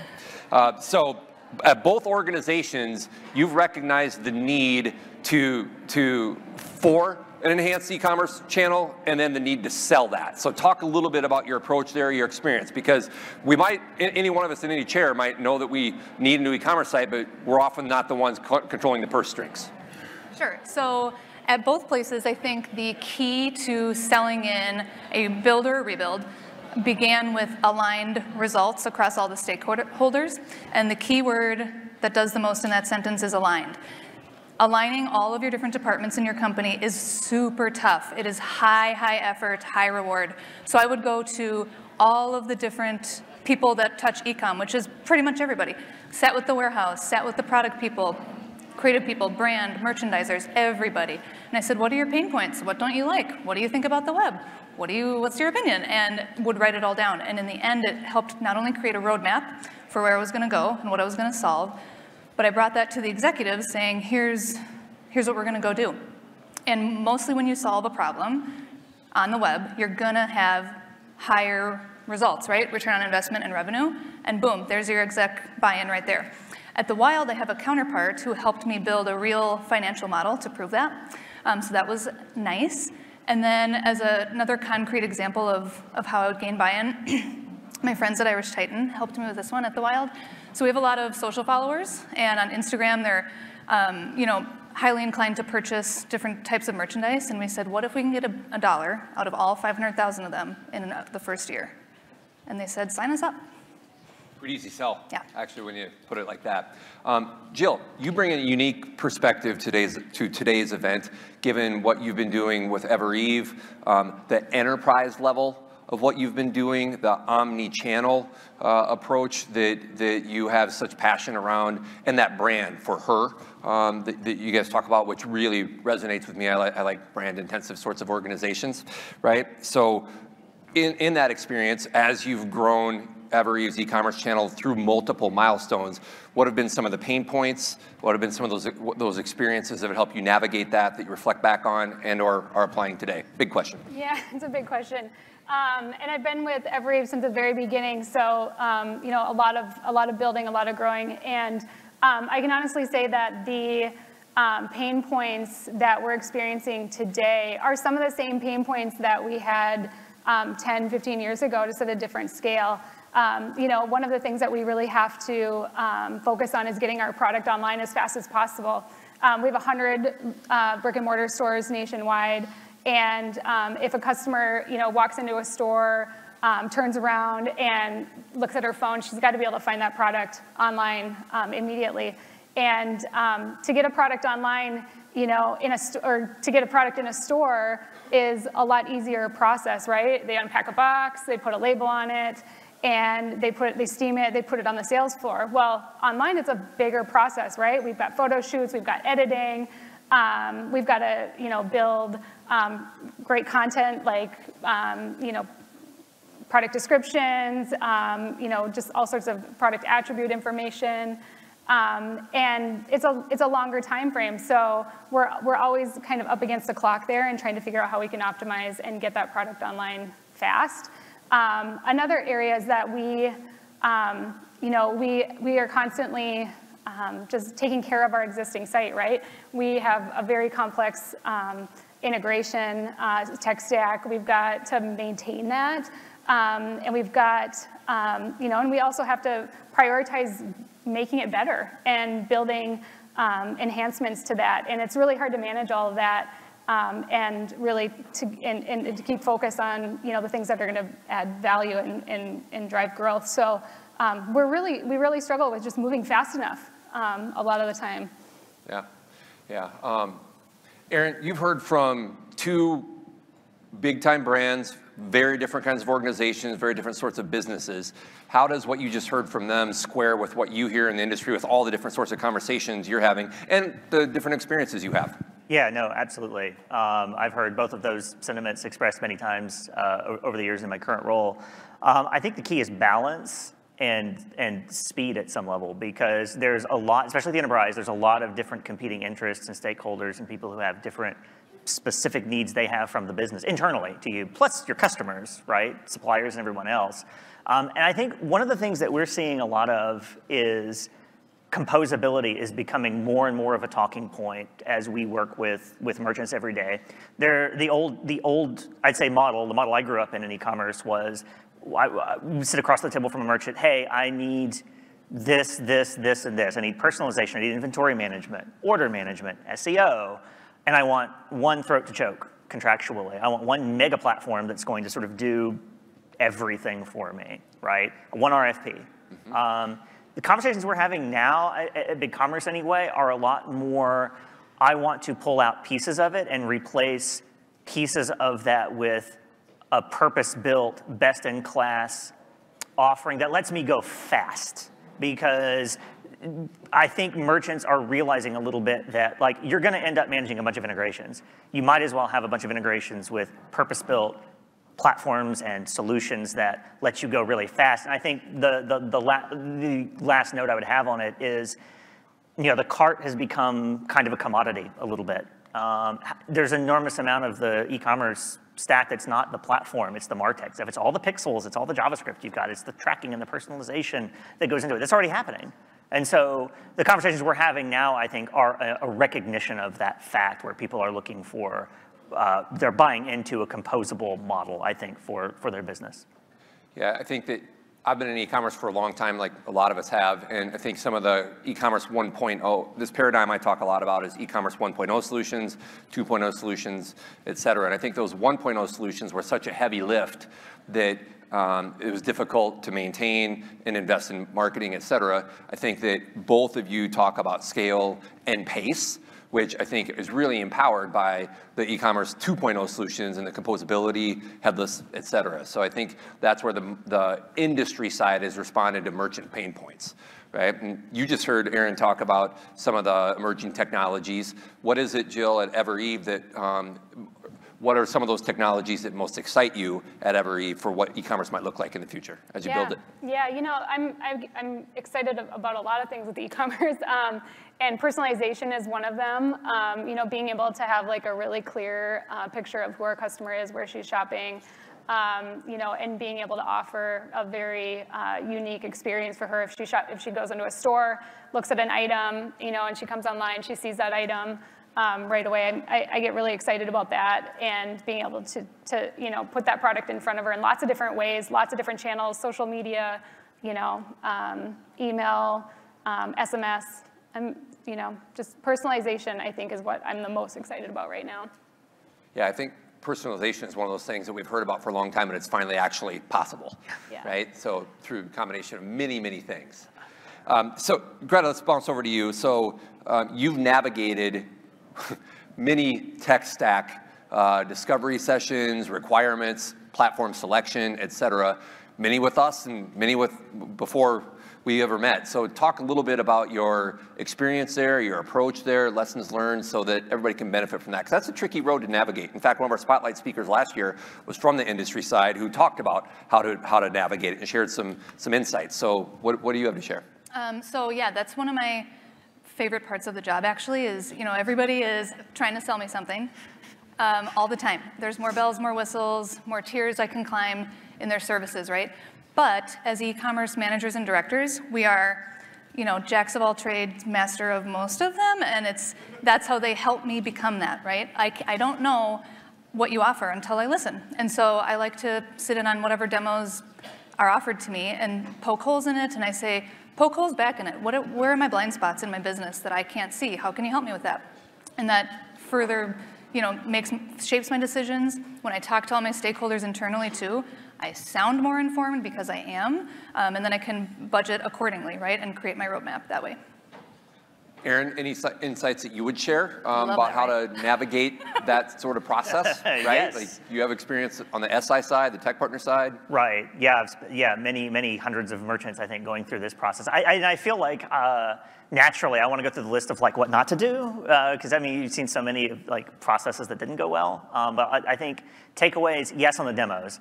I'm a techie by nature, and so my advice is to get as hands-on with all of the solutions that you're being pitched as much as possible. Ask for a sandbox, ask for a demo, get every ounce of sort of like solutions and technical consulting that you can out of those vendors, because only you can map your business and do the mental transformation in terms of like, what will life look like once I've adopted this wonderful bell or whistle, right, that I'm being sold. And I would be leery of vendors that don't want to let you in, because there's a fair amount of, I would say, not quite ready for prime time solutions out there that are being sold. And so beat it up hard. Make sure before you go to your board and ask for money that you know that it actually works. That would be a good place to start, I think. I think another great place is to also like ask for you know, a couple of month contract, or like do a POC with these vendors to see if it really works for you too. I mean, we didn't do that at the beginning, and we started, you know, asking, and there's a lot of vendors will do that because they believe in their product. If they believe in it, right, they know you're gonna, you know, have good findings, and yeah, I would say ask for those POC, you know, contracts before signing the big thing. That's good advice, and we're derailing you. Sorry, I know there's, but the. MVPs, the value of a good MVP, the value of rolling out something that is limited in scope for a new vendor test is so huge, because I think so many people want to migrate multiple brands, multiple channels. They want to like, oh, we're going to redo how we do email. We're going to redo how we do whatever, all at once across a large org. And like, the more you can get buy-in for like that proof of concept, but make a functional proof of concept that actually like, hey, we're going to launch in a new market that we haven't launched before. The stakes aren't super high necessarily, and we've got more greenfield to do to make a new solution. That is a great way to do it. Yeah, and I think too, you know, those vendors, they are confident in their product, and I think that the more detail you put into what you need and what you're going to get, the better. Like, we're talking about some key requirements mapping exercises, right? Like, how might a vendor's solution handle gift cards, or handle buy online, pick up in store, whatever it might be. If you can actually map that out rather than feeling forced into a quick decision, everybody will be in a better spot, right? Including the vendor. So while we're talking technology, Aaron, let's stick with you and talk about headless a little bit, because you know, technology is a big umbrella. There have been lots of things talked about that never become actually living in the wild. I remember when apps first came out and everybody wanted an app, and if you would ask them why, they couldn't answer. I think headless was sort of like that for a little while, but doesn't feel like that anymore. What are your thoughts on headless? What is it? Who's it a good fit for? Who doesn't need it? How long do you have? I mean, Darin. So yeah. So like, who in the audience knows the difference between headless and composable and feels very like sure that they know the difference? I'm just super curious. Like, yeah, okay, that's what I thought. And I would say that a lot of us in the technology space don't necessarily help that. The way I describe it, I'll start, you've got a lot of questions there, right? So what is headless? So headless is an adjective to describe a system. So if I have a headless e-commerce platform, it means that I have a back end that is decoupled from a front end, which is on a separate system, right? That's the whole point. That's why you would like have a separate back end from a separate front end. So it's an adjective to describe a system. Composable is an adjective to describe a system, how you construct a stack. Many headless systems might build a composable stack. I might have a headless CMS, I might have a headless e-commerce platform, I might have a composable like promotions engine or loyalty program that fits within a larger stack. And so I think understanding the difference between, what's API first, what's mock, what's Halo, like all these new terms keep sort of being generated out of LinkedIn continuously. Right. As far as who is it a fit for, that's a tricky question. My advice for a long time, and I think I'm sticking with it for the moment, is that a headless or composable stack is a good answer for a merchant that is mature, meaning has a CTO and an IT staff, and that sells across multiple channels. Because the value of a headless set of solutions, there's several potential values, but the real one is that you're able to author content, host images, and post them out to multiple channels. So if you have a mobile app, maybe you've got 3 or 4 different storefronts, you've got other systems, maybe you've got kiosks, maybe you've got a store point of sale. Like the more that you can get the benefits of having a composable system is where you have a lot of surface area upon which to sell, and you want one place to sort of like manage that, as opposed to having, okay, when I want to like manage my kiosks, I have to go like unlock a cabinet and like go like put stuff in the kiosk. Like you want to push that in via a remote system. Yeah, I think something that we heard a lot, and I think you guys have probably heard this at conferences you attend, is the concept of not e-commerce, but commerce, right? Like we've heard that for a while. And I think that's becoming a reality because you don't go to just a branded site anymore, or you're not forced to go to just a branded site to purchase. And you're not even going just to marketplaces like Amazon anymore. Could be kiosk, could be social. There's a convergence of video and social happening now. I think that the emergence of that distributed commerce is what's, I think, enabling, empowering, and driving headless, composable, et cetera, all of it, right? Let's shift gears a little bit because we talked technology. Let's talk maybe experience now because both Evereve and the Minnesota Wild are incredibly strong brands. I know that both of you care about not just the shopping experience, but the post-checkout experience and how people, process, and technology all boil up into that. So let's do a bit of we're moving into a shamrock round instead of lightning round. Shamrock round. My team always laughs and rolls their eyes at all the Irish analogies I make too, so it's okay if you want to. But let's start with just the two of you. How do you prioritize that? How do you bring that to life on the site, post-purchase, everything? I think that we'll start with Greta on this one. Wonderful. So let's see. The Minnesota Wild has a great brand footprint. We don't struggle there, right?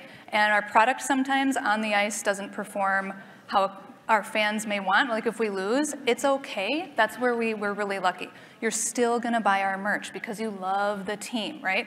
And when you go to the retail shop in the Xcel Energy Center in St. Paul, we want it to be as easy as possible and online. And right now, before I started there, I thought, they must have that all figured out. It's got to be great. It's super disconnected.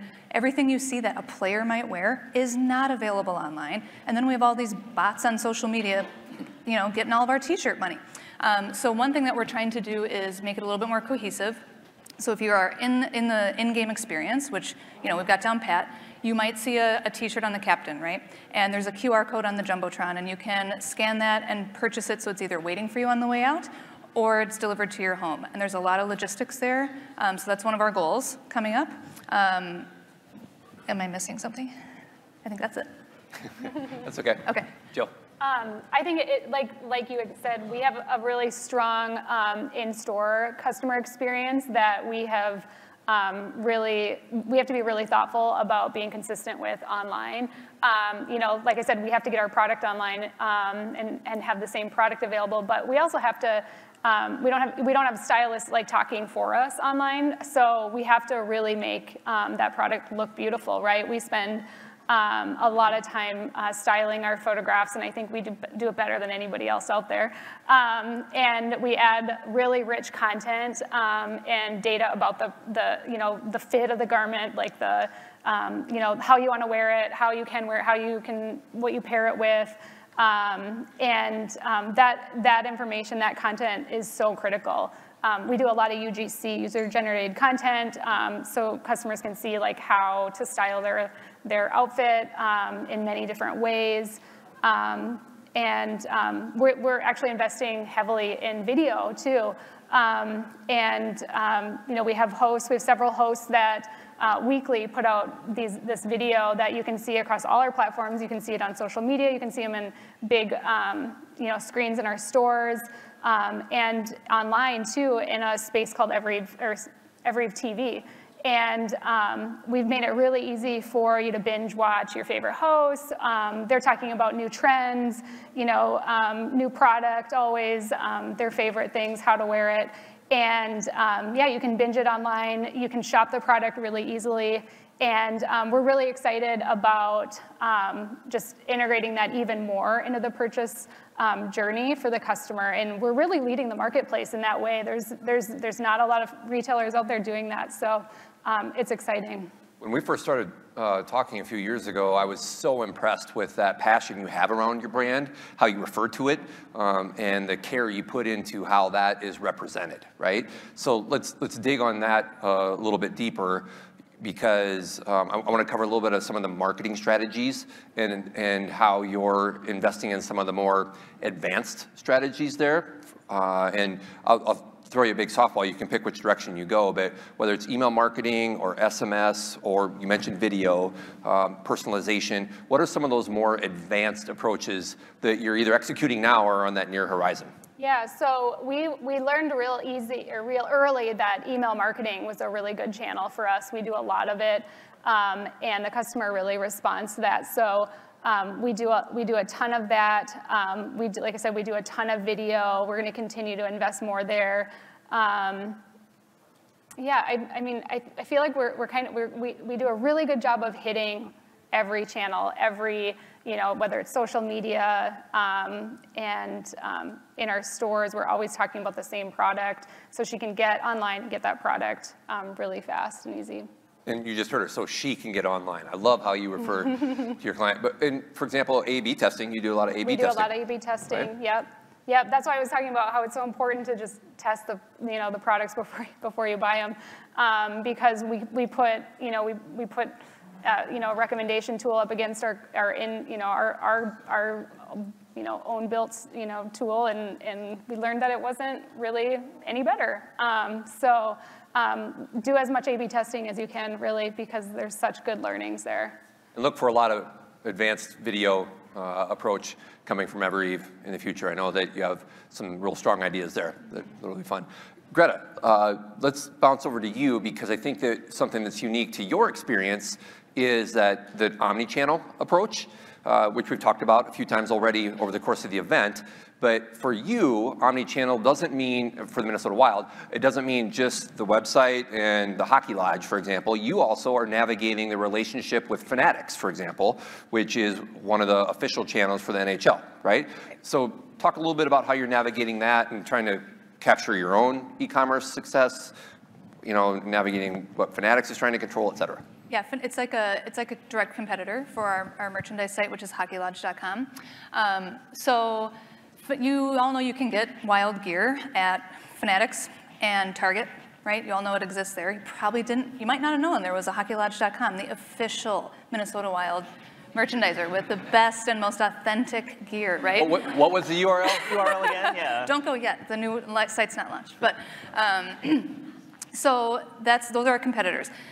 Our unique thing to our website is it's run by the NHL, the bones of it, and we fill it with content. And the shop link in the navigation goes to Fanatics. That's a huge hurdle for us.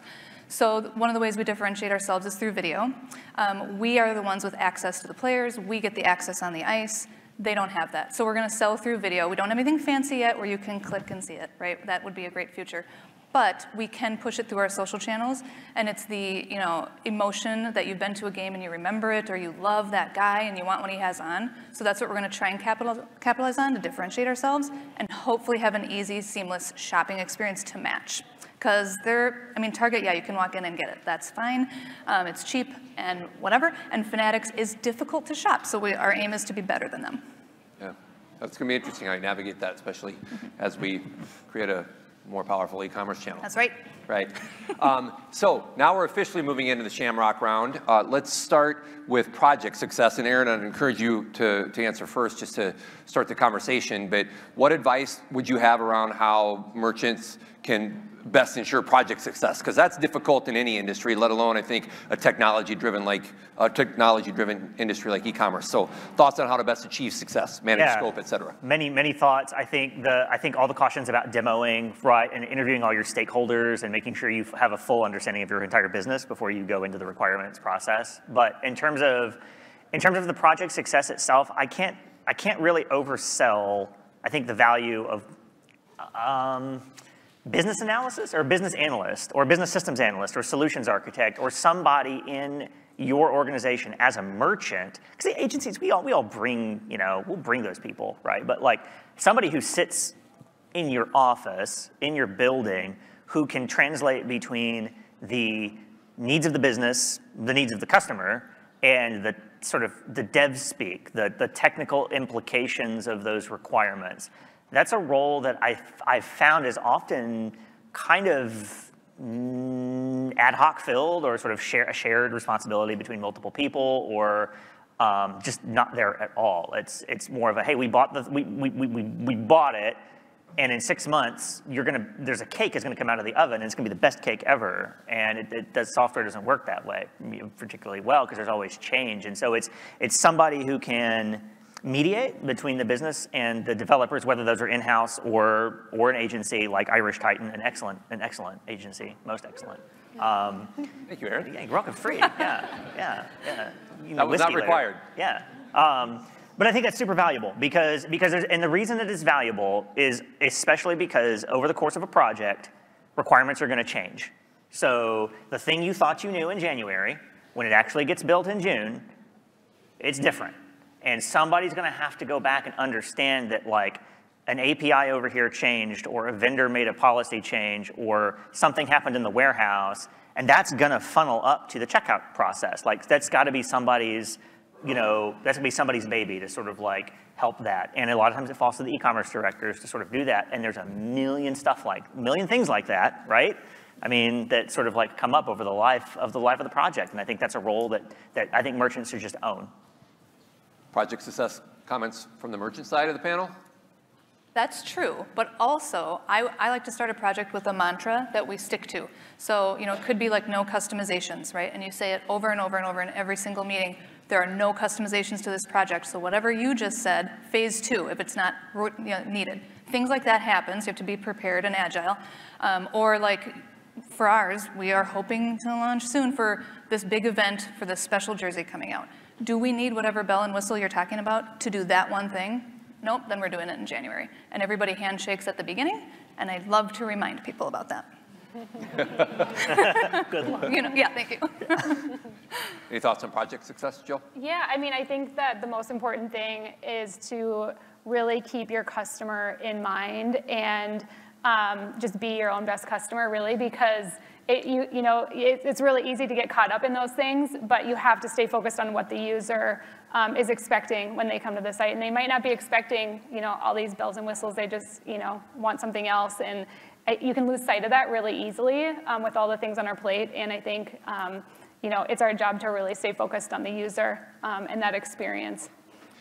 And so we've talked about the technology side of things. We've talked about a lot about brand, talked about project, right? What about people, though? One of the things I learned early in my career is this concept of people, process, and technology, right? And so when you're building or rebuilding your platform, how do you navigate forming the right team, whether it's a project team or how does that relate to the team that runs the e-commerce channel, right? Like, how do you navigate the people side of your e-commerce channel? Do you want to go first, Jill? No, I don't. I think that's really really hard. I mean, there's a lot of pieces, and you know, we've been really lucky to have a really great team, and with a lot of really great in-house talent. And yeah, that's a tough one for me. Is your e-commerce team, when you undergo projects, is that team the same team that's running the e-commerce channel? For the most part. Mm-hmm. Okay. All right. People, comments? Bribery. It's always a good one. But I think I mean incentive, making sure incentive structures are aligned. I mean, if the team that's doing the project is also the team that's operating the channel, you've got a full-time job already, and now you're sort of like, here's this other full-time job that you're going to have for 6 months, like doing a big sort of like systems migration. And I think making sure that there's space for people, because everybody's wearing 2 hats at least, making sure that there's space and grace, I think, to use a term from our keynote speaker, for people to stretch outside of their normal space, right, and do something that maybe they haven't been asked to do. There's a difference between sort of project management of a large sort of tech project and sort of like it's the stand versus the run, right? Standing something up is different than running it, right, from a mindset standpoint. And so making sure that people's job titles, their support networks, the systems they have to work with can flex to both models as needed. Absolutely. Yeah. Greta, you're gifted with people. I agree with all of that. I like to find a champion in each of my departments that I'm servicing with my new ecom builds. They might not be on the SWAT team, right? But if I can get them on there, I will. And I focus on that person that I know will be my internal PR, right? They're going to be the one that's like, this is why they're doing this. It's painful now, but this is why it's going to get better for us. This is the problem they're fixing. And that's worked well for me. And I also think to help instill in the team, like we might not all have our jobs we have today forever. And one of the things that I did at my last job was, learn all these things. It is 2 jobs at once. It has helped me now have my dream job. And so I think that's important for people to know too, that it's going to take you places. Learning how the web works is valuable. A champion in each discipline is a great suggestion too, great piece of advice. So let's start to close out here. Let's wrap up with one piece of advice that you would share with a merchant or industry partner that you want them to walk away with. So Jill, you want to kick us off? Yeah, I mean, I feel like I kind of touched on everything, like testing, really, the importance of testing, and just try before you buy. Mine is that whoever is the project lead or the sponsor for your project, if it's you or somebody on your team, make sure that person has incredible tenacity, because these are long, hard projects. They need the right temperament, right, for it. And then my last one is, if you can find the money, hire a project manager. Yeah. For sure. Yeah. Find the money somewhere, yeah. I saw a project manager throw their hands up back there. Yes, that's right. Aaron. I agree with that one 100%. Yeah. Yeah, it's interesting. Being on the agency side of the house, I think I go back to, and I think I get the tension between stay laser focused on scope and not scope, but I'm going to say flexibility at some level, because the stuff is going to change on you, right? The economy, COVID's going to happen, or right, the economy is going to have issues, or another piece of technology on the project that's totally unrelated to what you're doing is going to crap itself, and you're going to have to react to that. And so I think being able to pivot between keeping the vision of the project firmly in mind, which is absolutely necessary, but also understanding that you're gonna have to roll with the punches a little bit, because stuff is gonna happen along the way. So make sure that you have a team, buy-in, and budget for never end, always leave some wiggle room there when you're doing a CapEx thing, to deal with unexpected challenges. Well, thank you for enlightening all of us. I think there was a lot of great content in there for some great brands, some great brains. So thank you for helping us learn how to build our e-commerce channels. You can exit stage left, if I have the terminology right, and pick up your speaker rings over there I think they're at the technology table. So thank you. Let's give a round of applause.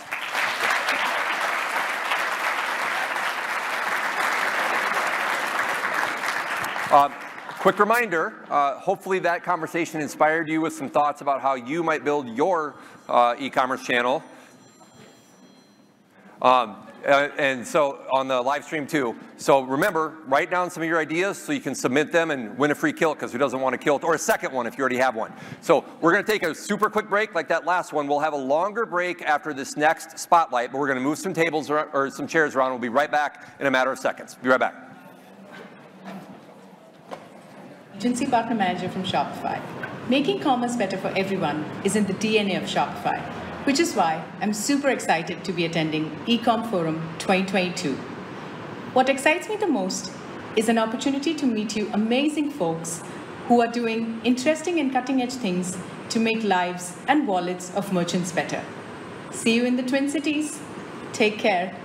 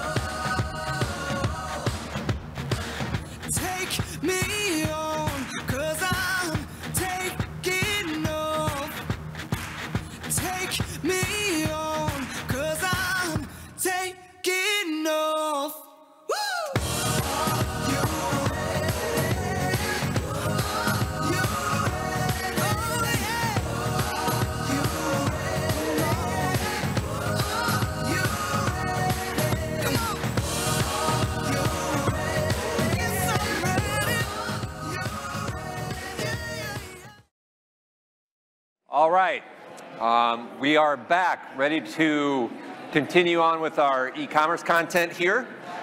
We are going to move into our second spotlight. One of the things we've added this year is this fireside spotlight concept, where it's a little bit of a dialogue, and actually we have some fire going on outside, which I didn't even realize. But we're going to call these fireside spotlights, and they'll probably be part of it going forward. So also a quick reminder, make sure to engage with the big green table right around the corner if you want live small group dialogue with some titans and an omni-channel expert about how you might build and grow your e-commerce channel. But we are now going to move into a conversation with our next spotlight speaker, who's going to talk a little bit about omni-channel, which has moved from industry talk to every town main street. Matt Hickey from Shopify. Thanks for joining us, Matt. So, Matt, can you give us a quick recap on single, multi, and omni-channel selling strategies? And maybe start even with a quick level set on what those definitions might be. Single, multi, and omni. Yeah, for sure. So obviously we've heard a lot of talk about omni-channel already, but we've got a few different sales channels. So single channel, pretty evident of what that should be. You've got one avenue where you're selling, maybe an online store, retail, something like that. Multi-channel expands on that a little bit more. You're kind of selling within a few different spots, maybe retail channel, your online site, Amazon store, social media selling, something like that. And then there's omni-channel commerce, which very similar to multi-channel, but it's more of an all-engrossing, all-encompassing strategy that really focuses on the customer as opposed to the product. So what are some of the strategies within each of those? Yeah, so your single channel commerce, most likely going to be like a smaller business or someone who's getting started just with like a classic online store, what we're typical representation here. The multi-channel is going to be a little bit bigger of a enterprise, most likely something like a manufacturer, like we'll just say like a iPhone wire, something like that, where they're distributing their product across different channels. They don't really care where they're selling. They just want to get those products sold. They want to increase that revenue, but they don't really want to take on the whole omni-channel experience, which is really tailored towards the customer first. You're really bringing in all those different sales channels to one harmonious area in the omni-channel strategy. It's the customer first. It's servicing them, whether they're on your Amazon store, your online store, you're in your retail store, wherever they are, you have access to their customer data, their likes, what they've bought before, you know, their tendencies, and you're able to really provide a mom and pop style like shopping experience to them, except mom and pop are now like TikTok influencers and they drive Segways everywhere. So is some of that mindset, right, more than the actual procedures and technology? Is some of it more of a mindset? For sure, yeah. It's really, the omnichannel is really for the brand. For a brand who's really focused on themselves, they want to make sure that their customers keep coming back, returning over and over again. That's the omnichannel experience. That's what they're really driving for. So that diagram and this next point too, a lot of people talk about retail is dying, which we've heard forever when we go to e-commerce conferences, and it's never been true. So why don't you talk a little bit about that? Yeah, for sure. So retail is not dying. It's just evolving and changing. Very much like when online store came in through retail, like there's just changes that are happening right now. We're seeing more of a shift back towards retail almost in a sense. It's like early 2000s, if you had a store and you had a website, it's like, oh my God, you're cutting experience. Now if you have a website and you have a store, oh my God, you're like, what happened here? Like you guys actually got a store too? It's crazy. So retail is a really big thing, and one thing that's really great is just the ability to approach it in different ways. People think like retail, I've got to sign a 12-year lease with a brick and mortar store, and we've got to set it up there. There's pop-up shops, there's kiosks, there's different ways that we've heard from other panelists talk about before. You can bridge that gap into retail without necessarily those long-term commitments that traditionally held retailers back. So what are some of the best strategies for someone that's looking to move to a multi-channel or omni-channel environment? For sure. Definitely you want to do it properly. People like just take on TikTok because they think TikTok and they have like one follower or something like that. Like you need to do it when it makes sense for you, your brand, your company, whatever the case may be. Multi-channel is a great way for merchants to sell their stuff across different avenues. Omnichannel is a great way to increase your brand awareness, but there are a lot of obviously technical implementations that are required to get that harmonious system set up and that experience you want to give to your customers. And I think that one of the things that's enabling this, like a lot of the topics we've talked about today, is just the technology is so much more powerful and enabling and empowering than it used to be. You know, I think that sometimes in the past, and by past I mean a distant time ago now, but you would spend all your budget getting an e-commerce site launched and you couldn't really integrate it very well with an in-store POS, for example. Exactly. And now that is not nearly the burden that it used to be. Shopify is one of the people who have empowered that. Right? Like Shopify POS, Shopify e-commerce. And there are other solutions too that I think if you're starting from scratch, I think that seems really apparent. If you're a little bit more of a legacy or have been around for a little while with older systems, I think that there are technologies that you may not have truly investigated that do allow for that now, right? Yeah, obviously I'll talk to Shopify. Certainly an omni-channel is something that we have been really pushing towards with our POS retail systems, online store obviously, B2B, we integrate social channels, sales channels with Amazon, TikTok, all of those. So something like Shopify, other SaaS platforms where you can have that integrated harmonious experience within the e-commerce system, it's going to make things a lot easier for you. It's going to reduce your tech stack, and then obviously as you're ready to grow and expand, you can look into different solutions. Anything you'd like to wrap up with? Anything you'd like to leave the audience with? You have a wonderful mall here. It was great to see that. A lot of omni-channel selling there. It's really great to see like the merchants that are that have online stores that have like retail locations in there as well. You can tell where you can see the impact from the staff that are there.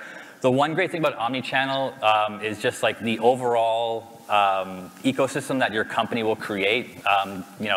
You don't have that friction where an online gift card can't be used in store and an in-store gift card can't be used online, and people don't want to do a sale for the online store because they want to get their profit on the retail side. So omni-channel is a really great way for you to just create that brand that customers are going to want to keep returning over and over and over again and just keep engaging with you for as long as you're in business. Great. Thanks for being part of the event, Matt. Appreciate it. Let's give him a round of applause. Thank you. Now the whiskey break. Appreciate it. I'll take the clicker. All right, so before we move into our next segment, I actually want to reverse course on a previous comment. Larry Toma, come up here, please. Yep. So, Larry and Irish Titan go way back. He's who I singled out a little bit earlier for be a little cautious what his Play-Doh output might be, but Larry is the longest tenured Ecom Forum attendee. I think you've been to every one, is that right? All right, so let's give a round of applause for that. In case you need it. And I am bequeathing upon you a green Irish Titan dog tag. So some of you may have seen these at our events in the past, but we just got green ones. I don't know why they were black before. I don't know why I didn't have green ones. I'm wearing a green one. You are now the second person to have a green Irish Titan dog tag. I'll be opening beer all day. All right. Thanks, man. All right. He's also begged for recognition every year. So, all right, so we are going to move into our official whiskey break now, so this will be a bit longer. I think it's going to be how many minutes? 5 minutes? So take a break, refuel with high octane, low octane, no octane if you want. You can also witness Heather Willems and her visual storytelling, which will be displayed up there. And on the live stream, we'll be right back. Thanks, everybody.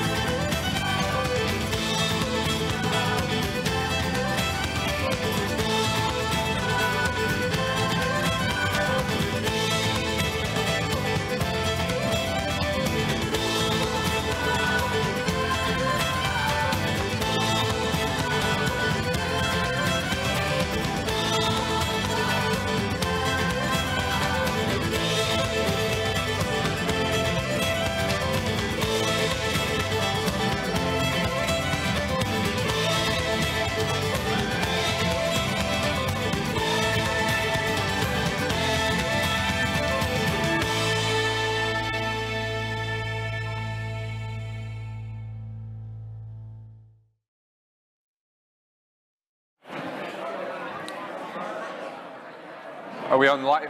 Yeah, we're on. I hear myself.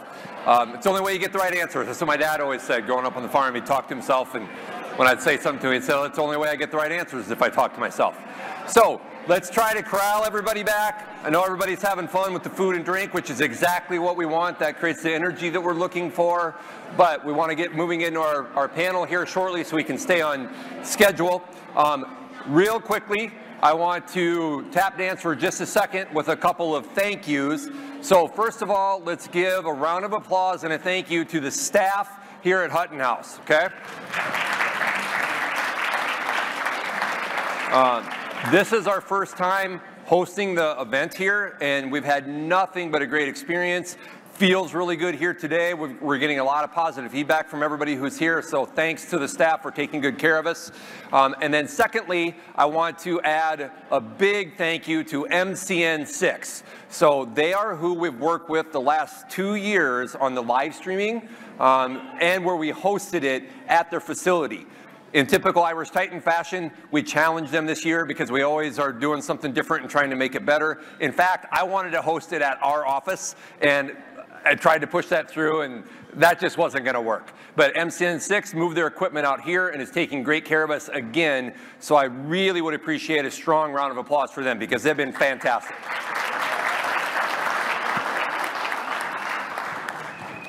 All right, so we're going to start to move into our Grow panel now. We talked earlier about building, referring to building your e-commerce site or maybe replatforming. This panel, we're going to focus a little bit more on how you grow your e-commerce channel. That could be expanding to different channels, could be taking your existing site and applying some acquisition, conversion, retention, marketing strategies. And so this Grow panel, we'll have some overlap probably in some theme, but we're going to focus on the growing side of things.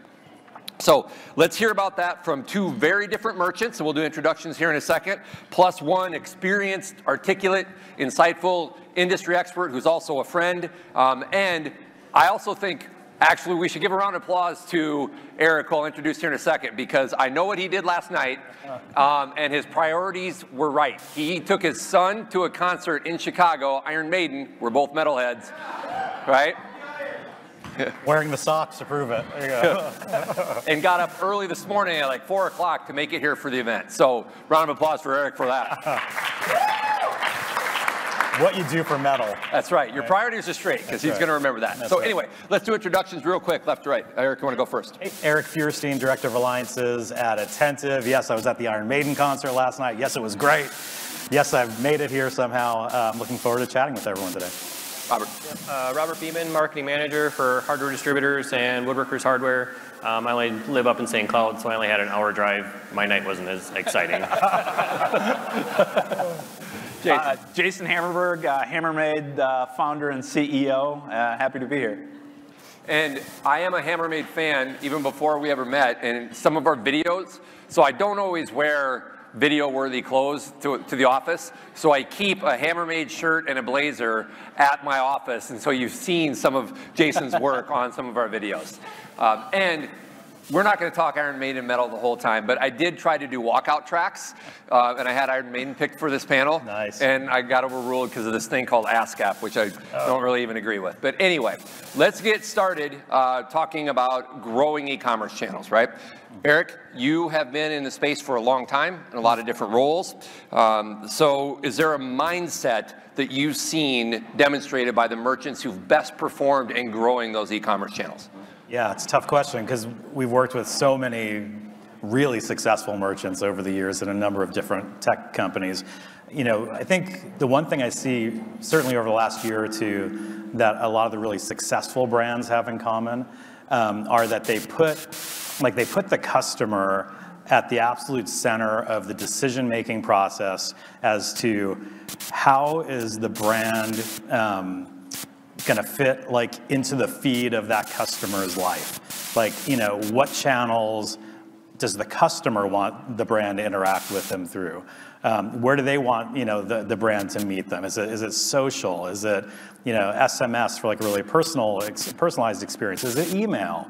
You know, someone earlier mentioned direct mail. Like, you know, whatever that channel is, like putting that power back into the hand of the customer, because at the end of the day, if you're communicating with them through the channel that they're telling you that they want you to communicate with them through, it's just going to be, you know, a far greater level of success. I think that must be one of the most tried and true philosophies to maintain, right? Jill from Evereve mentioned earlier, keeping the customer at the center of what you're doing, and then you're talking about it. So there's clearly some merit to that. Yeah, I mean, it's that, or like the spray and pray mentality that we've all used forever, which is like, am I going to dump, you know, this? Am I going to go through the same channel for all of our customers and hope that it resonates, hope that they respond, hope they don't, you know, just ignore it?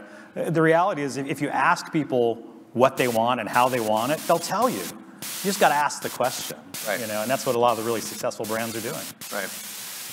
Robert, Woodworkers Hardware has experienced some dramatic growth in the last year. And in fact, your company's now a 2-time Ecomm Forum speaker too, because we talked last year with your peer about building an e-commerce channel, and now you've experienced dramatic growth in this last year, which is the theme of this panel. One of the biggest drivers for you has been mobile. And I think that given your industry, given the experience, you probably have some unique thoughts, perspectives on how that's played for you the last year. You want to share? Yeah, with the mobile side, we actually kind of forgot about mobile for a little while. You know, you kind of get really focused. We all sit at our office, you know, 8 to 5. We stare at our computer. We got our PC. We don't really think about mobile. I never grab my cell phone at work. Don't tell my boss. But, you know, every once in a while you're on there, but you're not looking at your own website on mobile, and finally it takes some extra time. You start looking at the analytics, and you're like, holy cow, now my desktop users are down to 50%, my mobile is up to 30%, and, well, that doesn't seem right, because now my conversion rate on mobile is just way lower than it is on desktop. So we had to come at it another way, and we had to grab our team and be like, all right, we need a user experience, we need somebody else to come in and look at this, and it was 27 pages that came back and said, hey, here's what we need to do, and I'm like, all right, let's start. And they said, well, we can do this in a month, and I said, I don't believe you, but okay, let's go, and August 30th, done. Yeah. You know, it was pretty amazing, and we've already seen those conversions go up, and so by just stepping back from yourself, you know, looking at it and actually getting some extra help on that was pretty huge for us to actually come at it a different way. I think one of the things I'd like you to share is to talk a little bit about what Woodworkers Hardware does, because I think that one of the things you're exploiting is in your industry, there's probably some laggards to adopting mobile and investing in that, and some of the more advanced in your industry growth strategies. So talk a little bit about what your company does, because I think everybody will really connect then how you're ahead of the curve. Yeah, we sell cabinet hardware, so we got knobs, pulls, drawer slides, kitchen organizers, sandpaper, glue on our retail side. We run with folks that are just the homeowners trying to, you know, redo their kitchen a little bit, you know, say they want to move, sell their house. Then they said, you know, their handles are junk, so they finally go out and buy some new handles. You want to buy a new recycle unit. And so we get a lot of one-off customers, but we also get a lot of the home hobbyists that do stuff. We're actually finding that a lot of our customers are actually like 65 and male.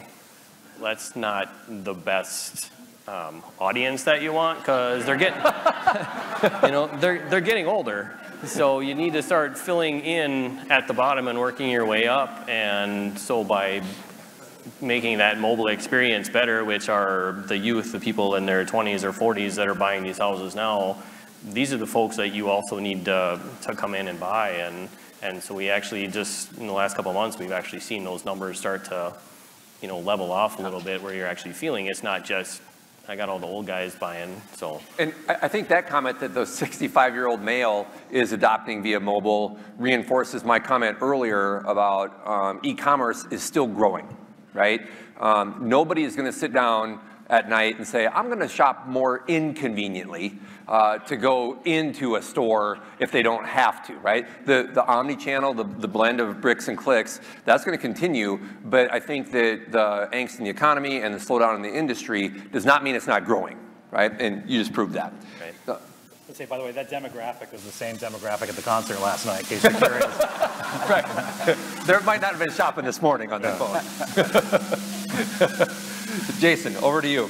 So let's talk a little bit about the growth and change you're having in your business. We talked about some technology side here. We touched on people in the build panel too, right? Like all three panelists talked about how important people are to a project. Well, as your business is morphing in terms of the balance between your retail, bricks and mortar operation, the growth of your e-commerce operation, how have you managed the changes in your people and your team and what you're doing on a daily basis? Yeah, let me back up a little bit because, so I came out of a big box retailer. So I was in the buying offices and then I was in product development. And I knew we had e-commerce somewhere in another building and many floors of it, but I never had to deal with it, thankfully.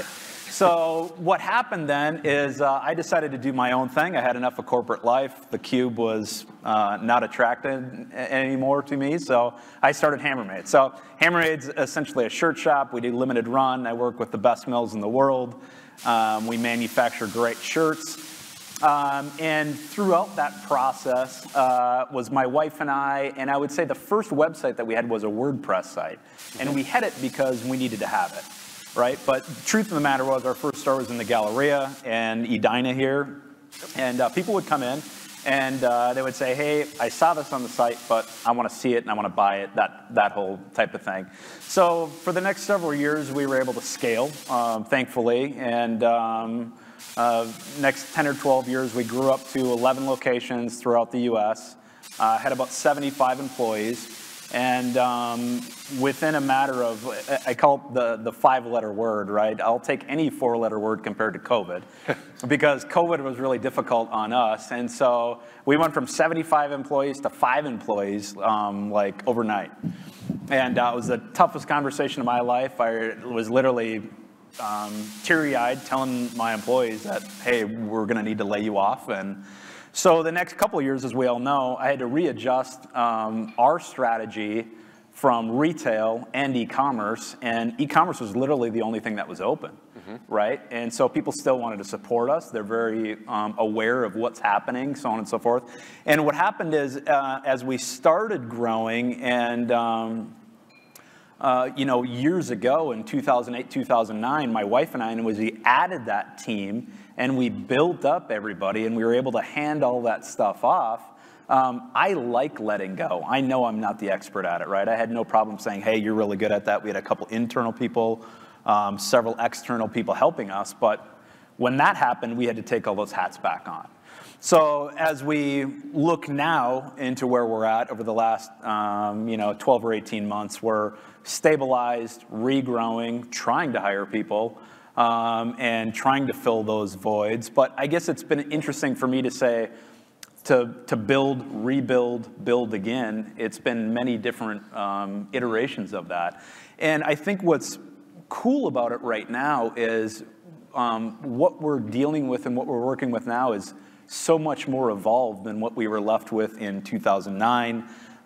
Even I remember, some of our biggest growing pains when we would have a big event or things like that would be, is the website going to sustain, right? Are we going to be able to hold the traffic? We'd be up all hours of the night trying to make sure that whatever prices we were going to change were going to actually happen morning of the live sale. So anyhow, it's a bit of the build, rebuild, and kind of keep going. Yeah, it's a little bit of like a ladder. Like you go up one side with one side, then the other, et cetera. Yeah, and then someone pushes the ladder down. Right, COVID. Yeah. Right? Yeah. Robert, I think that one of the other things that you've done at Woodworkers is invest in that post-purchase experience and use that to reinforce your brand and grow your business. Do you want to share some of your insights and experiences there? Right there to actually reach out and ask people for their opinion on a product. I'm sure everybody buys a shirt, and they're going to send you an email and be like, hey, what do you think of our shirt? Oh, your shirt's awesome, I love it. Well, we weren't really doing the review thing, and so the only feedback you get is when somebody's upset. They don't tell you, hey, the product was great. Once in a while you get those really nice people that do that, but more often than not, you don't get any kind of feedback. So just trying to get more of a response from our customers and to touch them one more time, because to retain, we have a lot of just, they buy once and they're gone, and we hope that they tell their neighbor, their friend, their relative, whatever, that hey, this is a great place to pick up your kitchen hardware, because they come over to their house, they see it.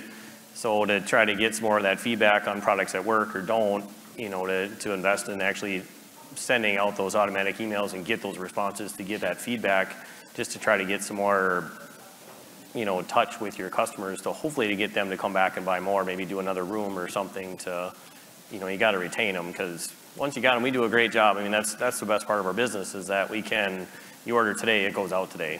Where we can turn and burn, and we're awesome at shipping. Our warehouse it's nuts at 3 o'clock in the afternoon how fast they can move. You're careful when you walk out there, because you're going to get ran over by a cart. So right, 50 people out there moving product, and it's pretty automated. The tracks, scanning guns and everything else. It's pretty wild. But so before I go to you with the question, that brings to mind one of the comments from a speaker last year, Eric Peterson from Center Power Sports, sitting right there. One of our clients and one of our speakers last year talked about don't forget the straw. With that post-purchase experience, because he had an experience going through fast food restaurant, picked up his food, straw wasn't in there, made the experience bad. They could have serviced everybody else that day super well. He didn't have a good experience and remembered it and talked about it, right? So you have that one post-purchase experience that's not good. That's not gonna give you a halo effect. Well, but that gives us great feedback. Even negative feedback is still good feedback. You don't want it, but you accept it, and you're like, okay, how do we learn, and how do we do better, and make sure we don't make that same mistake going forward for the next person that doesn't tell us, because now it just keeps snowballing. So I think that's a good segue to something I know you have a lot of both thoughts and exposure to with what Attentive does, right? And so how are brands using customer service to enhance their brand, improve the customer experience, increase retention? What are you seeing there? First of all, I don't know how I got this microphone. This is weird, but so, I would first say that, like, we always talk about a mobile first, economy, but there's a huge segment of people who are like mobile only shoppers, like tons, right? So when you start thinking about customer service, and sort of the way I think about it, I guess, is how are brands dealing with those mobile-only customers when it comes to customer service, right? At the end of the day, I think the best brands that we see are leveraging, for instance, we're in the mobile space, so they're leveraging their customer service platform tied in to, what we're doing at Attentive, because if I'm a mobile shopper, or if I'm part of your SMS program, let's say, and that's how I want you to connect with me, that's where I want you to live in the feed of my life.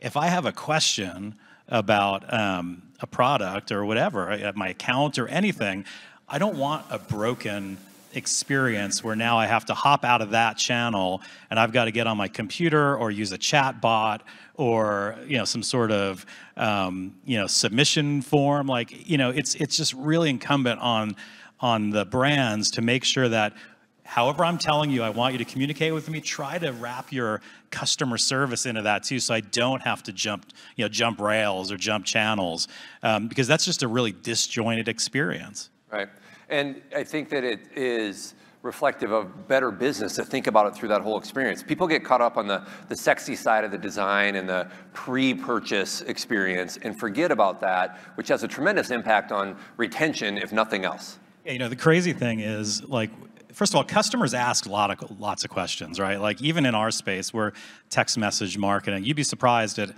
how many times customers will ask random questions. But largely, I think when customers ask questions, they assume that they're going to go ignored by the brand, because, it goes to this black hole of where the questions go to die, basically. So what we found, though, is that when they get a response to their question, there's generally like a 31% increase in revenue, which is huge. I mean, if all you had to do as a brand was answer my question through the channel that I'm interacting with you on, and that unblocked my ability to make that next purchase, to continue the purchase I have in my cart, to answer whatever question I had about my account that will let me transact again a week from now, like, it's really, really powerful. So I think that would be sort of my view on the customer support part, is just don't break that. Don't break that, that channel that you've already got, up and running with that customer. Make it easy for your customers to engage with you. That is it. Right. So talking about engagement, let's bounce over to both of you to talk about some of the growth strategies, acquisition, conversion, retention, that you're both investing in both the companies. So let's start with maybe email marketing and how you guys are using email to grow the customer base, retain them, brand loyalty, et cetera. So maybe, Robert, do you want to go first? Well, with that email, really trying to grow that piece for us and not just do that, what do you use, the spray and pray, type, to really get into that segmenting, because we do have those two sides of wholesale customers versus the retail customers. So we can't, our wholesale customers, they want to know that a box of drawer slides is on sale because they're going to buy it and use it, or a box of screws or something, or the sandpaper. And then it's more of that retailer side that they want to know if there's going to be some handles on sale or in a certain organizer that they're going to use. So we really need to get them separated out, just to get some better feedback again, from our customers. It all comes back to feedback, to reach to your customer service, to answer those questions or be able to ask those questions. We have in-house customer service staff that's always there, to answer those questions. Anytime you pick up that phone, they're there. We don't quite do the online chat, but, that email, to try to segment some, or some A/B testing. We've been doing some more of that too. You're doing A/B testing too? Yeah, with the abandoned cart. Yep. That's been working out. We thought, because we do the same day, that we'd try to give them reminders at 1 o'clock in the afternoon, hey, you need to get your order in, and we get about 30% clicks, and then the other half we have the next day, we're getting like 43% clicks and more purchases. We're like, well, shoot, here, we thought we were being smart by trying to get them the day of, and actually we're better off to go the day after. So interesting. Jason, how about you? Yeah, so I would say transparently, we are really bad at this, because throughout COVID, we went to emailing and just basically hitting as many people as we could hit, because it meant dollar signs, right? So we got into a habit of doing that too much. We're backing out of that. Unfortunately, when you do that, though, you lose a lot of your guys. And our guy does not want to be bombarded with emails. And bombarded, I mean 2 or 3 a week. And, but yet when I look at other brands in the industry, it seems like it's even more than that. So it's a little bit of a confusing message to me to hear my customers say that's too much, but then see so many other people out there that just keep on the gas. So figuring that out, A/B testing, really putting more value into what does the customer want, how do they want to hear from us, when do they want to hear from us, those normal things. But I think beyond that, email is something that we really want to focus on and get back to, again, hearing how he wants to hear from us. And the other thing I would say is, retail is a broad spectrum, but when we break it down into clothing, that's another mini spectrum, and then we break it down into men and women, that's totally different. Guys are way different in how they want to hear from a brand than women. Quick example, my wife, we live here in Minneapolis. There's a box on the stoop, check it out. Open, not me. Sandals. It's February. Why do we need sandals? Well, they were going to be gone and this and that. I mean, what? Doesn't make any sense. A guy is like, he steps outside and it's like, whoa, it's hot. I need to go buy some shorts today. I mean, he's not doing that. So it's not the same thing, right? So I try to break it back down and think about the guy and like, what is he doing and how does he want to hear it? And, at the same time, he needs to hear it. But it's how and when. Because when he does hear it and when he does experience us, I'm all about the guy. I started working in retail. I'm 48 when I was 15. I worked in men's retail for a 100-year-old company, and I've worked with guys enough that I know what guys like, don't like, and that's why I created the brand, right? And I wanted to create a brand because I don't want to sell other people's brands. I don't want to compete with anybody else that they can go to another store or another .com and play that game. Forget it. I know what the guy wants. The problem I have is finding the guy, right? Because we don't have the bucket of money that a lot of big shirt brands, and obviously I can't buy keywords that say shirts, next great, so we have to come back and say, what are authentic ways? And just elaborate that on a quick side story is, so birthday things. So I originally had seen my wife get some birthday messaging from a national retailer. Hey, it's your birthday. And I'm like, that's kind of a cool idea. And it was somewhere in that's kind of a cool idea, And then what happened is one of our we have a customer service is kind of dead in a lot of stores. We try to stay away from that. So we have some really great people in the stores. And one of the people in our airport store in Minneapolis, a guy came through on the regular and kind of came through and he's like, yeah, I need a shirt. I'm going to Denver. And he's kind of bummed out. And they're like, okay, you doing anything in Denver? You gonna go out? No, it's my birthday tonight, but I don't have any plans, and I'm just gonna, hang out. It's like, So our employees proceeded to, on their own, call the hotel, talk to the hotel, say it was this guy's birthday, and then get a cupcake delivered up to the guy once he got to Denver. And so that kind of spurred this whole thing. There is something, because guys, again, I'm a guy, so I'm speaking to this. We don't celebrate a birthday. You get to a level, and I celebrate my kid's birthday, and like, whoa, but it's my birthday. It's like, I don't know, it's my birthday. And, so it's like just those little types of things to say, hey, it's your birthday, celebrate it. And it's not truly about here's some kind of percentage off. Who cares? It's your birthday. And so then it became authentic to me, so then I could actually do it. It wasn't just somebody else's BS gimmick to get 15% off for you to buy a shirt. That is a fantastic story. That is one of the best stories I've heard on Ecomm Forum stage. Cool. So kudos to your team for that. Yeah. Yeah. Eric, let's roll over to you and dig around on some of what the themes were in there about finding that customer that you're trying to attract, retaining that customer once you have them. You and I met a long time ago, and personalization was probably talked about either, maybe not even yet when we met, but not long after, and now it's real. So, and you guys are helping to power some of that. I think so. So, I don't know, when I think of like personalization, I guess, it's been thrown around for years and years, and like you said, maybe now it's getting slightly more real. I think the first thing I think of, and this goes back to me being in the mobile space long before I was at Attentive. I'm always thinking like sort of from the mobile point of view. I don't know. You have to kind of consider like if you're trying to personalize a message or any kind of outreach to a customer, like what are the vehicles and tools you even have to begin with to do that, and what are the ones that like sort of lend themselves the best to personalization. And when I think about it, like I think of my phone because it's in my pocket all the time, and I'm sure with many here, our phones are always in our pocket. But it's like probably maybe the best vehicle for personalization, right? Because like, I don't know about you guys, I have one cell phone. I've got 5 email addresses. They're all my burner email addresses. And you guys have them too. I mean, we're amongst friends. We all have those burner email addresses. But I've got one cell phone. I swear I don't think I've changed my phone number in 20 years, probably. I don't know. I lived in Illinois for probably 10 years without changing from my Arizona number. You just don't do that. I don't share the device with anyone.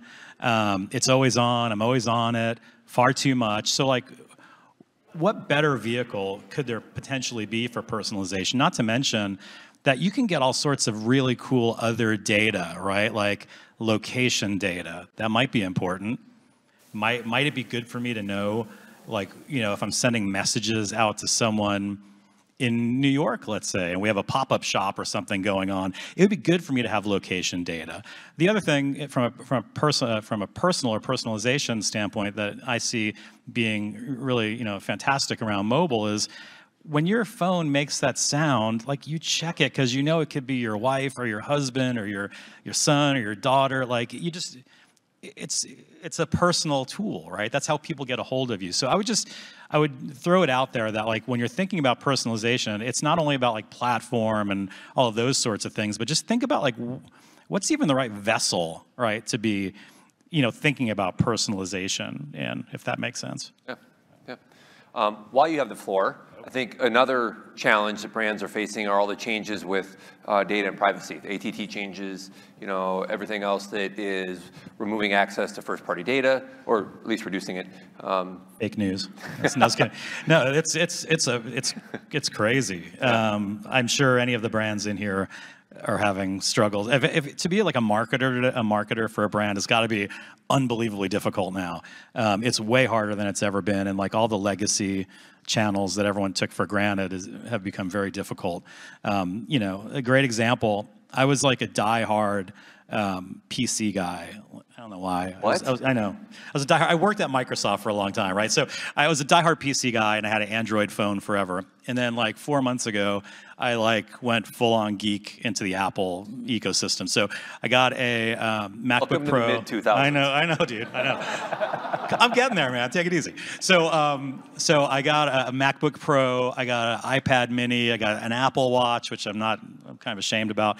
I've got an Apple Watch. What else? Oh, I got an iPhone, right? But as I was setting it up, I was just dumbfounded that Apple is prompting me to make up fake email addresses as I'm setting it up, right? Like that speaks volumes that, that big tech is really making your job harder, and it's making my, consumer side, my ability to hide from you, like easier, right? So it's a very difficult situation right now. So I think the whole idea of trying to have like owned data and first-party data is more important than ever before. And you can get a lot of that data from your customers, right? Like, so we see some really cool examples where brands will ask very specific questions to their customers in like their SMS outreach, let's say. Let's say you're, I don't know, a sporting goods company. You may ask your customer a specific question like, hey, what are you into? Are you into tennis, basketball, baseball, soccer, whatever? And when they reply to that, you can take that data and segment on it, knowing that going forward, I'm not going to be sending this person stuff about skiing. They said they're not interested in that. So the more of that kind of data that you can start to collect, hopefully, you could offset what some of the big tech companies are doing to make it harder for you to do your job at this point. Yeah, that was good. A lot there. Apple's taking a big part of their strategy and future on privacy, claiming that corner of big tech. As a customer, it's amazingly easy to opt out of all of that stuff, right? So we've got to change our strategy as brands and as platforms to sort of get around that.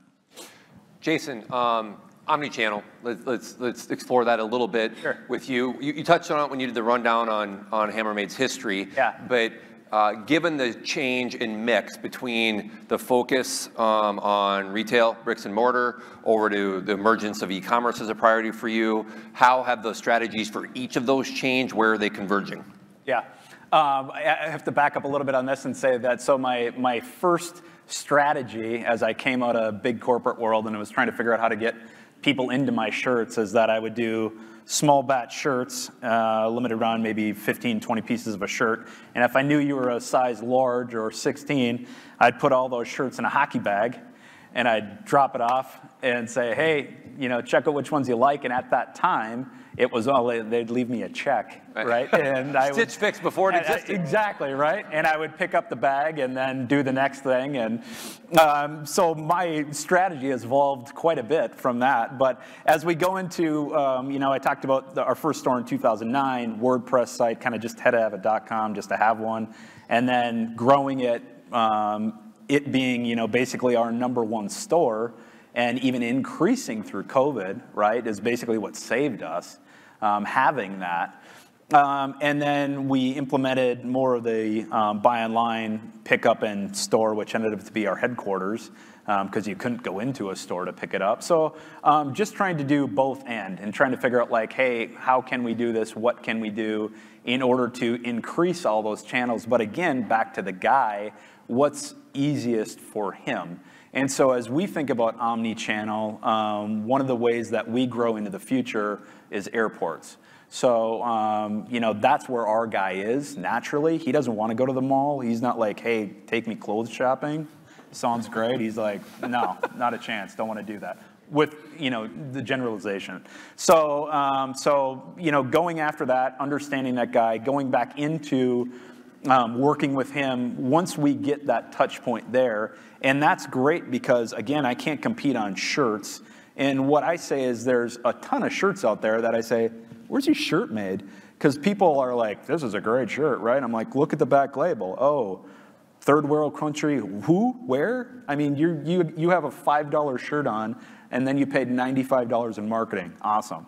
Guys don't know quality, they don't understand it, but when they come in and they touch our shirt and feel our shirt and they get exposure to that, they're like, oh wow, I didn't know that. And so broadening that base helps us then build back to that guy as he travels to the airport. We'll have people that will stop in our store specifically to divert their flight to come into the store. We have people that'll hit us up from the gate and be like, hey, can you run me down a shirt? So it's that exposure that helps us grow that out and understand kind of like that continued true omni-channel of what our guy wants. I saw you pull back when you went to go touch Robert's shirt. I was going to say, what's wrong with my shirt? I need that discount code. Robert, you're one of the panelists that has B2B part to the business, right? So can you tell us some of the differences you're seeing between how B2B and B2C are growing, how you're operating them, the marketing strategies? What are some of the distinctions between the two? Yeah, it's pretty wild how different the B2B folks are than the B2C. B2B, when you look at the Google Analytics, we were talking about mobile, everybody's on the mobile. Well, look at the analytics on our side for our B2B customers. It's almost 90% of them are there on a PC. They don't look at their phone. It might be the guys that are on the job site looking, just because you need to pick something up or order if they're the smaller shop. But with us having, larger customers, it could just be a purchasing person that's buying. They get the order from from their salesperson, hey, I need you to order this for the Smith job, and so they just go online and onto our website and order it right away. They're not browsing, they're not, trying to pick out different colors. They already know their part number and they know their quantity. And at that point, once our website came out, we had to change how it was looking for the purchasing agent because, most websites, you order an extra large men's white shirt, that's what you see on the top of that. But for our warehouse, it's a part number. You need an A01950-3, and all of a sudden that wasn't showing up in the cart. Well, now the purchasing person there is panicking because they're not sure if it's the right thing. Now they got to click and then go back. So we get feedback from them, and it's like, oh, hold on. Go back to the developer. Let's throw that SKU, so it shows up here in the checkout for you. Now they're happy with that. Now we need to get the PO to show up on their confirmation because you just have that order number that gets created on your platform. So it's been a lot of work, and it's been growing well, but I mean, I think you get really good feedback from your B2B customers because they want to buy from you. They're going to buy from you two or three times a day, maybe just once a week. They'll just keep adding stuff to their cart because they know they got their delivery truck coming the next week. And if they're having problems, they're going to call us, or when our outside salesperson walks in and is like, hey, we've been on our new website, it's really cool. They're like, well, I wish you could do this. So they call us up and we say, hold on, let's talk to our developer. Hey, can you guys do this? Because you can't be the only one that's having this problem. And we've made our website so much better just from our customer feedback, from their pain points that really weren't that big of a lift. Sometimes my developer had it fixed in like 3 days, and I was like, man, why couldn't somebody tell me this a year ago when we launched? Because I could have fixed your problem a long time ago. But that B2B buyer is different, but they're expecting a better experience now than they ever did before, rightfully so. Right, yeah, because they're not shopping on the weekends. You look at the analytics. They're there at 7 o'clock on Monday morning, and they leave at 5 o'clock every day. And you can see it on the weekends. There's nobody on our website. Monday down to Friday. It's wild. I mean, it's fun. You get all the blue squares are all just during the week, and on your retail side, it's friggin' all over the place. So you try to market to them or send your emails. You only want to send it when they're in the office because it's just their work computer, not on their burner email address that they're using. So, well, we're approaching the end, so let's wrap up with our Shamrock round, and let's go with a piece of advice you'd like to leave the audience with, whether they're a merchant, a peer, an industry representative. Jason, you want to kick off with a piece of advice you'd like to leave everyone with? Yeah, I think one of the things I think of in relating it back to fashion is thinking about e-commerce and something that you wore 10 years ago or something that you did 10 years ago in e-commerce is most likely not working now or in the future. But I think for myself, there's some limitations, whether it was money, but I think a lot of time it's just the awareness that something I've done in the past or worn in the past doesn't apply anymore. So who do you have that's giving you honest feedback? Because I think we can lie to ourselves and be like, yeah, that's okay. The guy probably doesn't recognize that, or oh, that's all right. But you need that honest feedback in life and in both of those categories. Find your people, per Laura Boyd's comment earlier. People tell you have food in your teeth. Yeah. Robert. I guess for me, patience. I mean, it's tough as a seller, because you talk to all these people. I mean, I don't know how many times I get a phone call, hey, you need to come over and use our checkout option. You need to come over and use our extension, our email thing. And hey, I can they stop just this short of promising it because they know they can't.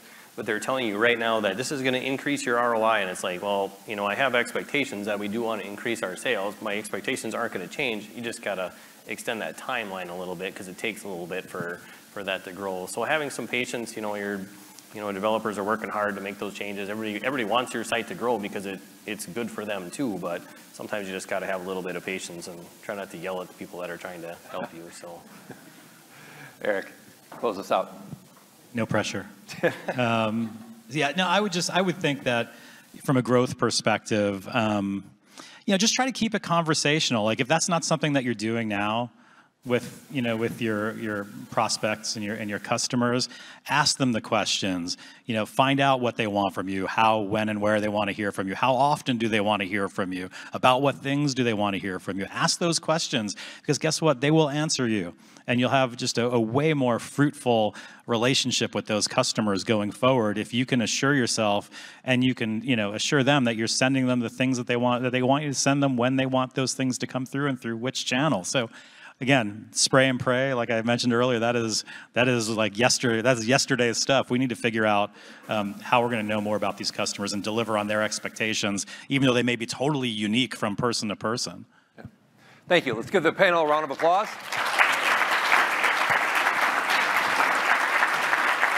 You guys can exit stage left. I'll take that. Don't forget to get your speaker gift, that badass ring.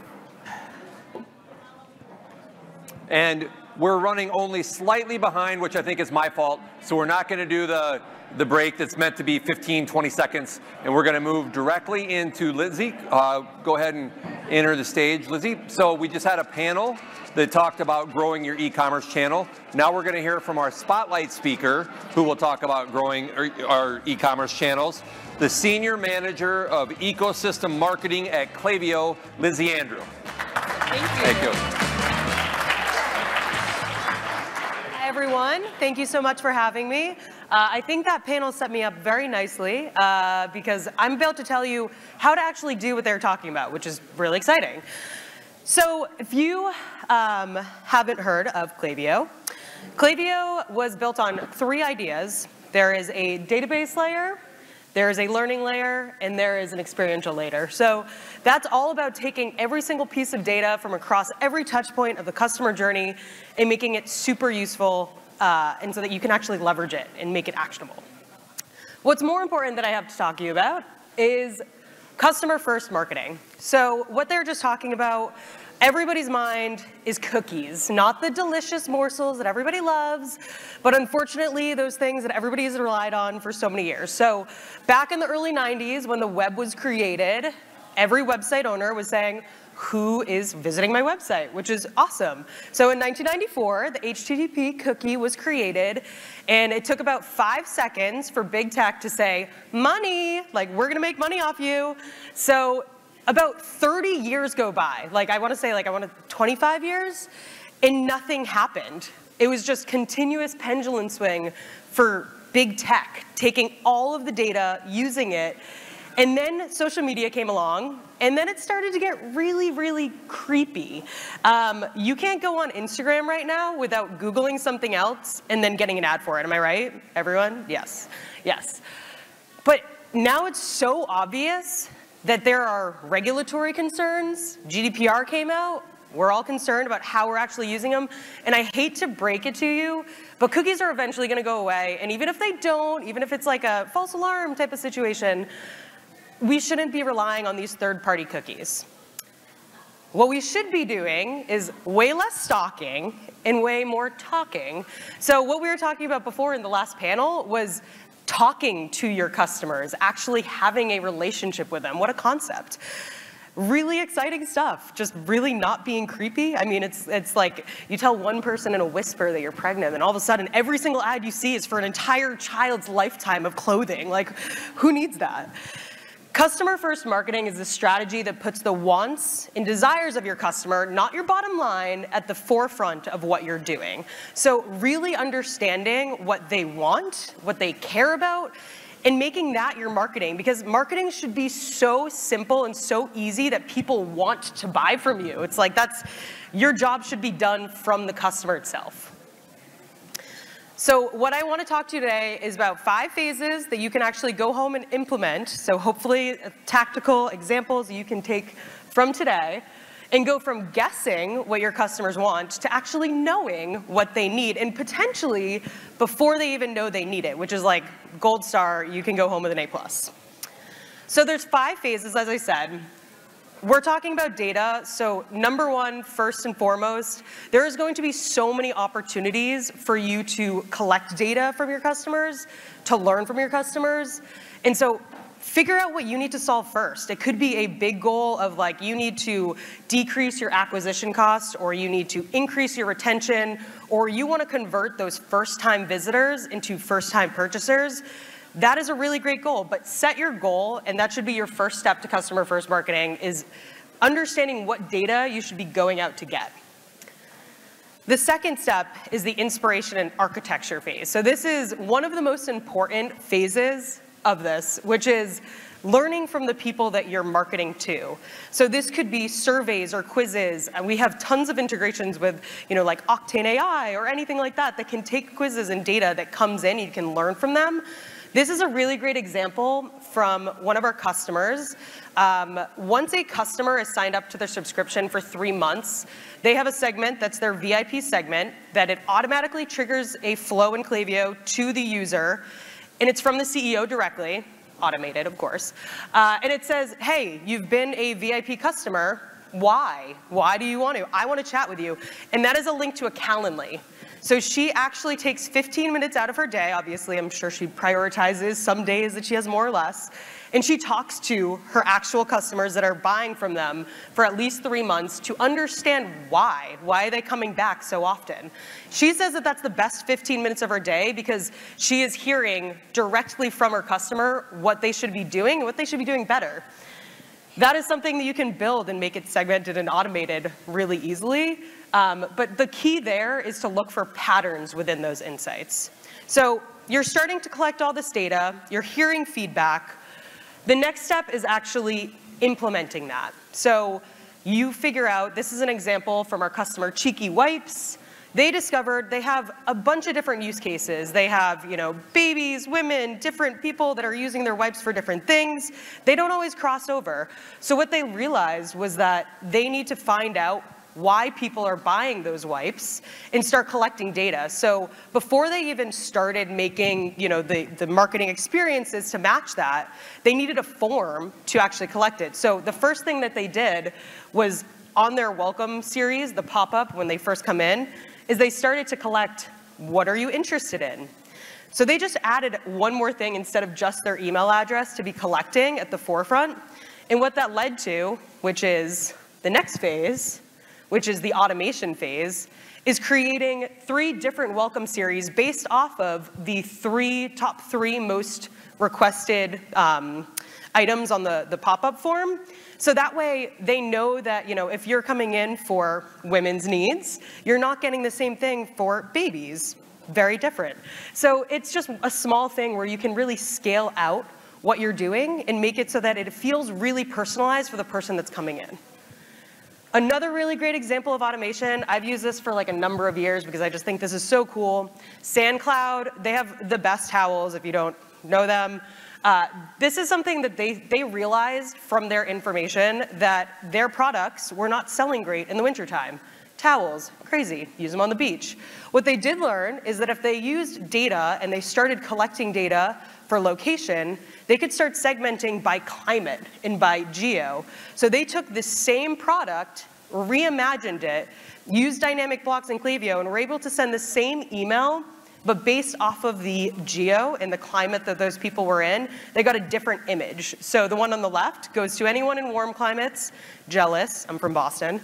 Anyone on the right, probably here in Minnesota, anyone in Boston, gets the one that has the same towel as a warm and cozy tapestry. So just a really cool way of being able to take data and then making it scalable so that on a very widespread, very, very broad way, you're able to connect that person in a very basic way. So as I said, 5 phases, and the last one is repetition. So you're never done actually asking your customer, talk to them, listen to them, look at the data. I mean, we had the example about the abandoned cart, the open rate that we were just talking about in the last panel. Great example, really easy way to quickly test and see what's working and continue to iterate, because your email marketing, your SMS marketing, your entire website depends on you being able to go on the fly, and you're doing it for your customers. So just to summarize, as before, I know that we have a happy hour coming up and a really great talk next. Cookieless future, we have to stop relying on third party, start talking to your customer. People are going to be the powerful most tool that you have. Connect with those customers. It's all about the data that you are asking, you are collecting, and you are using in a smart way. And decide what data matters, because there's so much data that is out there that it can be overwhelming. So be sure to think about what you actually need, set goals, and prioritize what you're talking about. And that's it that I have. My name is Lizzie. It's great to see you all. Awesome. Thank you. Thank you, Lizzie. Appreciate it. I'll take the clicker. Oh, yeah. Thank you. All right. We don't have a happy hour beginning in a little while. Happy hour's already started, so grab your drink if you'd like. We're going to move straight into our last spotlight. If you think tax is no fun, you're probably right. Taxes aren't fun, right? But I like to say everything green's a write-off, so I'm not a voice of reason here. But we're going to bring on someone from Avalara who is fun, and he's going to talk about B2B, which Robert touched on a little bit in our Grow panel. So really looking forward to this, because I think B2B is a massive market that we need to make sure to be paying attention to. So let's welcome to the stage the Manager of Strategic Alliances, Ecom and Payments for Avalara, Tom Arehart. Thanks, Tom. Thank you. Stage is yours. Thank you, Irish Titan, for giving me the opportunity to come and speak today. It's a lot different than what I usually do behind my desk at my home office. Like, I have pants on, right? This is great, right? But like Darin said, taxes probably aren't super fun. It's not super great. But what we're finding, like you said, B2B is exploding online. And what we are also finding is that a lot of companies try to take that B2C experience, apply it to B2B, and they're kind of falling short. Now, there are some great things that we can grab from B2C and place it in the B2B atmosphere that is going to be really dynamic for our customers and our shoppers. Things like easy navigation, understanding your buyer, a dynamic search functionality, being able to find the products that they're looking for with great keywords or using different things. That's going to be obviously very, very important. Merchandising your products really well. Great photography. We talked to some folks last night about great 3D imagery and being able to spin things around. Product attributions we talked about today, about really having a great detail of those products so they can make sure that. And I think what Robert said earlier about the SKUs versus the descriptions that really hit home for me. I didn't realize something like that. But also kind of their paths and their workflows. How do they work through your website? These are things we study in the B2C world, but not so much in the B2B. Customer accounts is phenomenal. I think all B2C websites are using customer accounts, and hopefully their customers are creating accounts and being long-lasting stickiness and repeat customers. That is also something that's extremely important in the B2B world. Probably more and more as we see repeat customer, reorder, that rebuy type situation online. But I'm the tax guy, right? Stay in your lane, bro. Come on, this is what I do. So the compliance. Now, B2C, sales tax compliance, hey, it's one of the holy three. You need shipping, you need payment, you need tax and cart, right? You need to calculate the right sales tax. In the B2B world, oftentimes, sales tax compliance kind of falls short. And that's mainly because most people say, hey, I'm selling to a religious organization or a hospital, maybe a government entity. I can sell to them tax-free.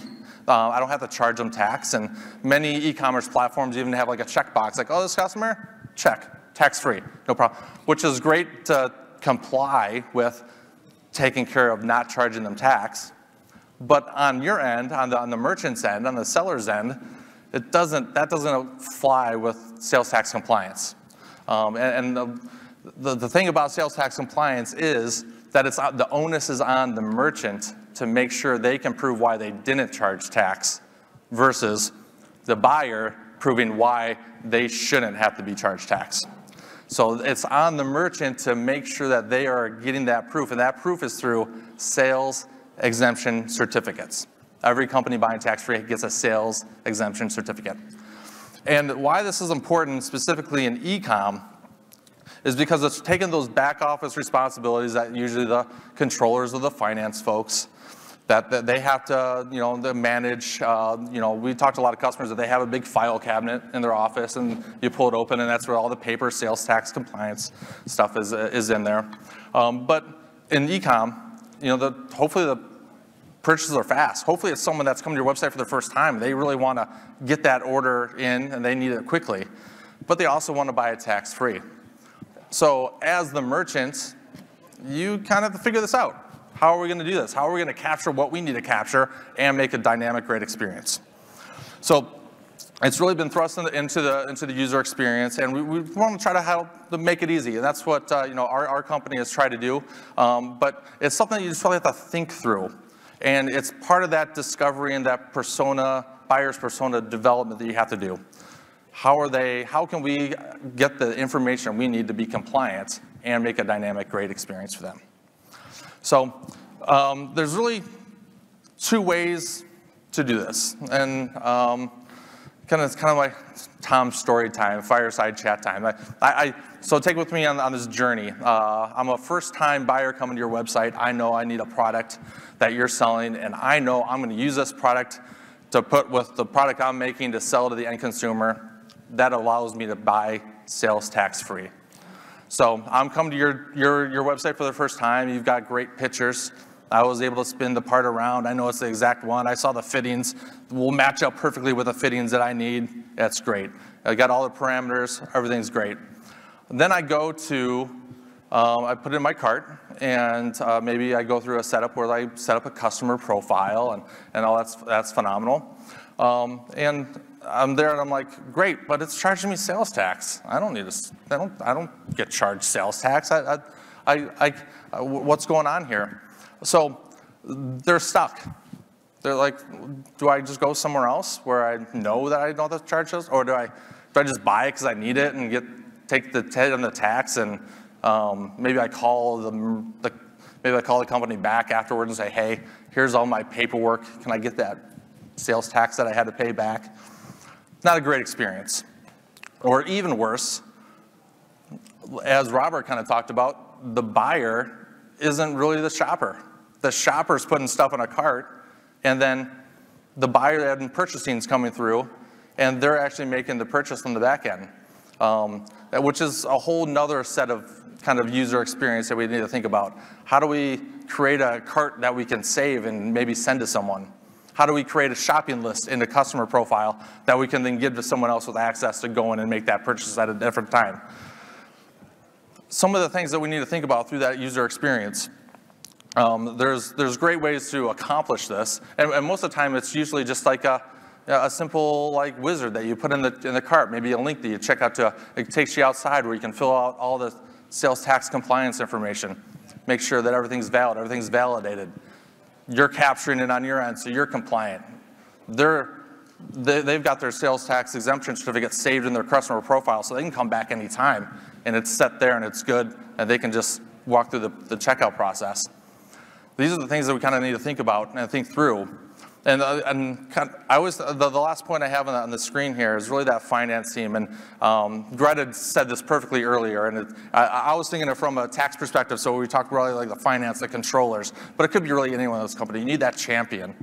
And you really want to bring them in early to the process to understand what they need. I have seen great B2B websites, projects torpedoed by finance because they make a great dynamic website. They spend a lot of time in the development. It's beautiful.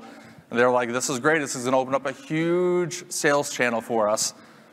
But we can't open ourselves to that much liability, that much audit risk, because we're not doing what we need to do to be tax compliant on the back end. So they really go hand in hand. Get them in the process earlier. Treat them like a customer. How are you going to meet the needs of your customers and also your internal finance team customers to make sure everything works out perfectly together? And I'll kind of end here. Two reasons. One, I'm second to last before the real party starts, and I want to get there. And secondly, because when I read this statement by Brian Beck, and if you don't know Brian Beck, he is a phenomenal e-commerce B2B expert in the field. He's got phenomenal stuff out there, great books, does a number of webinars a year. He's a force in this area. But in this quote, in a nutshell, what he's really saying is, hey, if you just take B2C mindset and mentality and apply it to B2B, you will not get the same right outcomes that you want and you deserve. So let's rethink this. Let's rethink the customer journey, the buyer profile, and let's make some changes because just like Robert said earlier, the B2B customer is a lot different than B2C. And we want to see you all be successful and compliant, for your taxes on the back end as well. I'm Tom Arehart from Avalara. If you have any questions, happy to have a conversation. Again, Darin, wherever you are, thank you for the opportunity. This is right behind me. Oh my gosh. Thank you.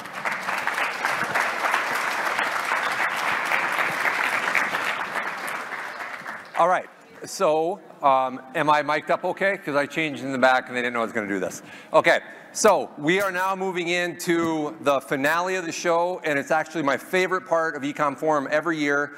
It's our Entrepreneurs Panel, formerly known as our Entrepreneurs Panel. Now we call it our Hustle Panel. But before we do that, let's explain a little bit about why we've changed the name. Because Entrepreneurs Panel would indicate that the other panels aren't entrepreneurial, and that's just simply not the case. You heard great entrepreneurial ideas from the Build panel, from the Grow panel, from all the Spotlight speakers. What this panel has emerged to be doing over the, to be covering is what the power of e-commerce does to enable solopreneurs to turn their side hustle into their main hustle, okay? And you're gonna hear that from both of our panelists. And you heard that actually from Jason earlier, from Hammermade, right?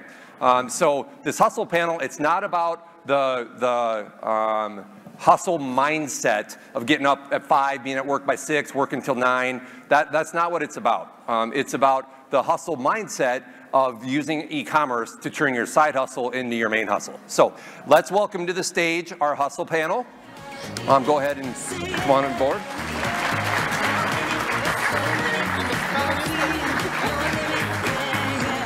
Get up here.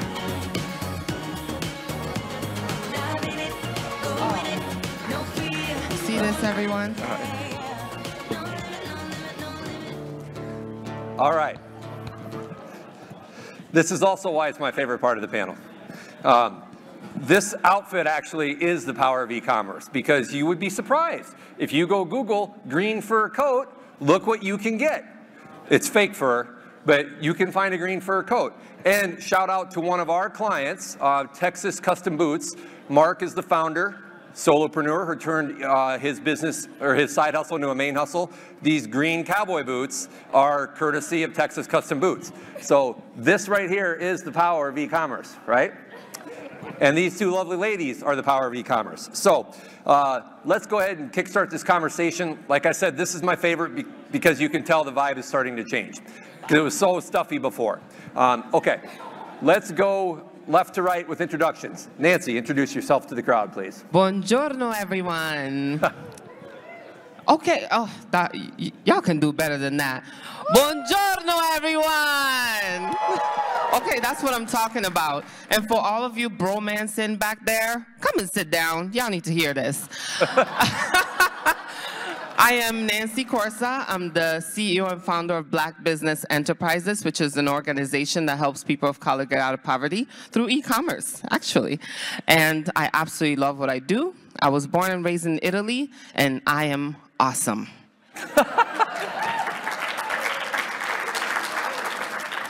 Susan, would you like to introduce yourself? Hi, everyone.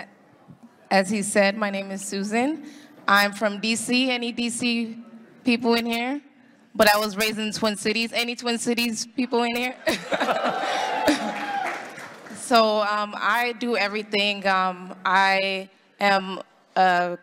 think of different ways to just build different businesses. I'm a small business trailblazer. And I just love thinking of ways to help people and start different businesses to solve their problems. So we're going to start with Susan.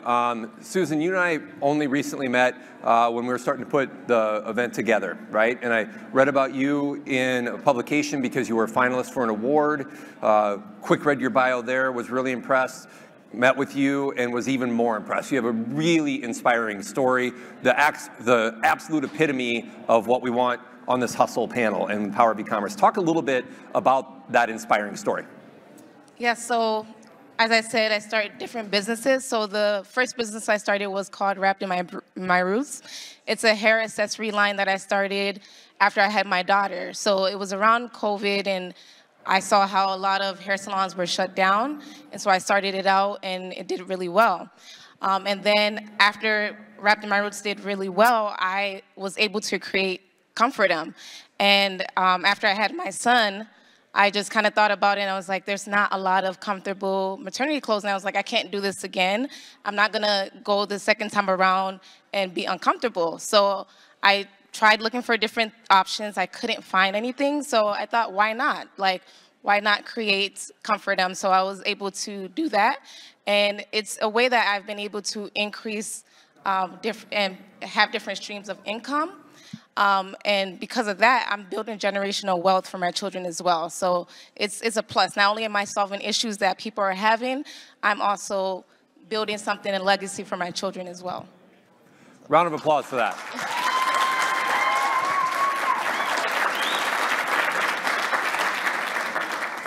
We could end right there, but we're not going to, because trust me, there's a lot of personality on this panel. So, Nancy, right, you already unveiled a little bit of that personality. So, you have done some really inspiring things with Black business enterprises and your own story. Share a little bit of that. Sure. So, I was born and raised in Italy, as I stated. I came to America the first time right before 9/11, and we lived in Teaneck, New Jersey. I'm going to give you the shortest, because I see the timer there. 9/11 happened, and my mom was like, America's ending. We're going back to Italy. So we left, came back again, and we moved to Minnesota. And I was like, no, thank you. I don't do snow. So I picked up and took an Amtrak train from here to California, and I said, Mom, I'm going to make it. I'll see you later.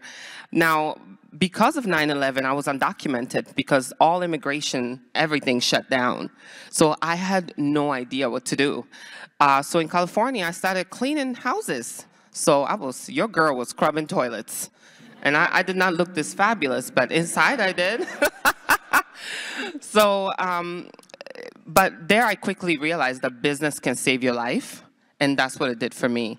And that's really where Black Business Enterprises was birthed. I really realized that education and business could really take people out of that poverty-stricken reality that some people are living in, and that really America is the land of dreams, at least for people like me. And e-commerce is one of the biggest things.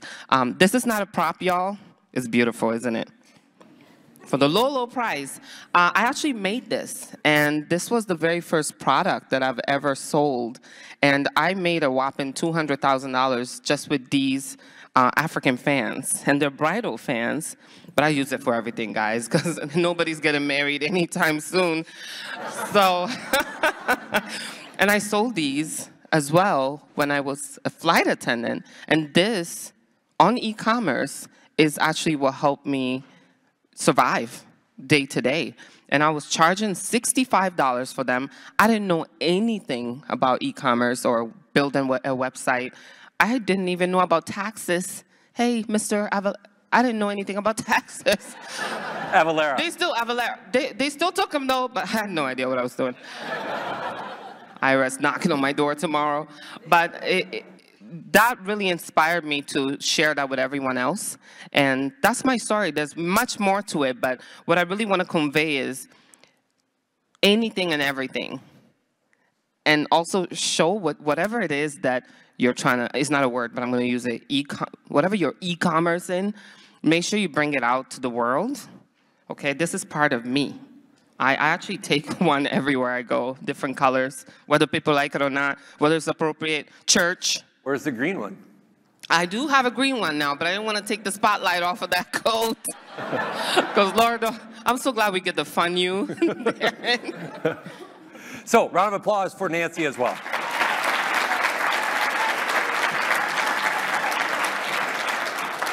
The world needs more Nancy and more Susan, so honored to have them on the stage. Like I said, this is clearly the favorite part of the event. It's the most loose. Feel free to grab a drink if you want, but try to keep it down so we can talk. But this is the whole reason that we are here, right? To celebrate e-commerce achievements to date and inspire those yet to come. So, Nancy, talk a little bit. So you talked about your own e-commerce journey.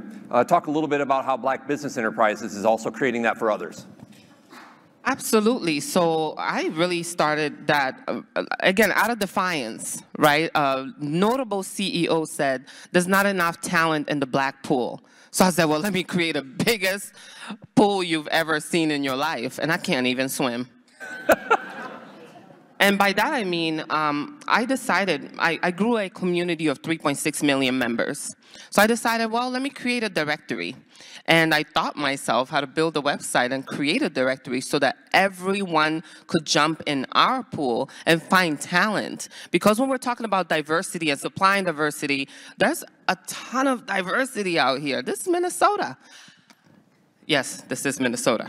So there's a ton of diversity out there, and I just wanted to create that. And all of my members have their own website, their own e-commerce website that they need support with. So I wanted to create one single space, and right now we have 72,000 members on the directory, one of the largest, actually, even larger than Google.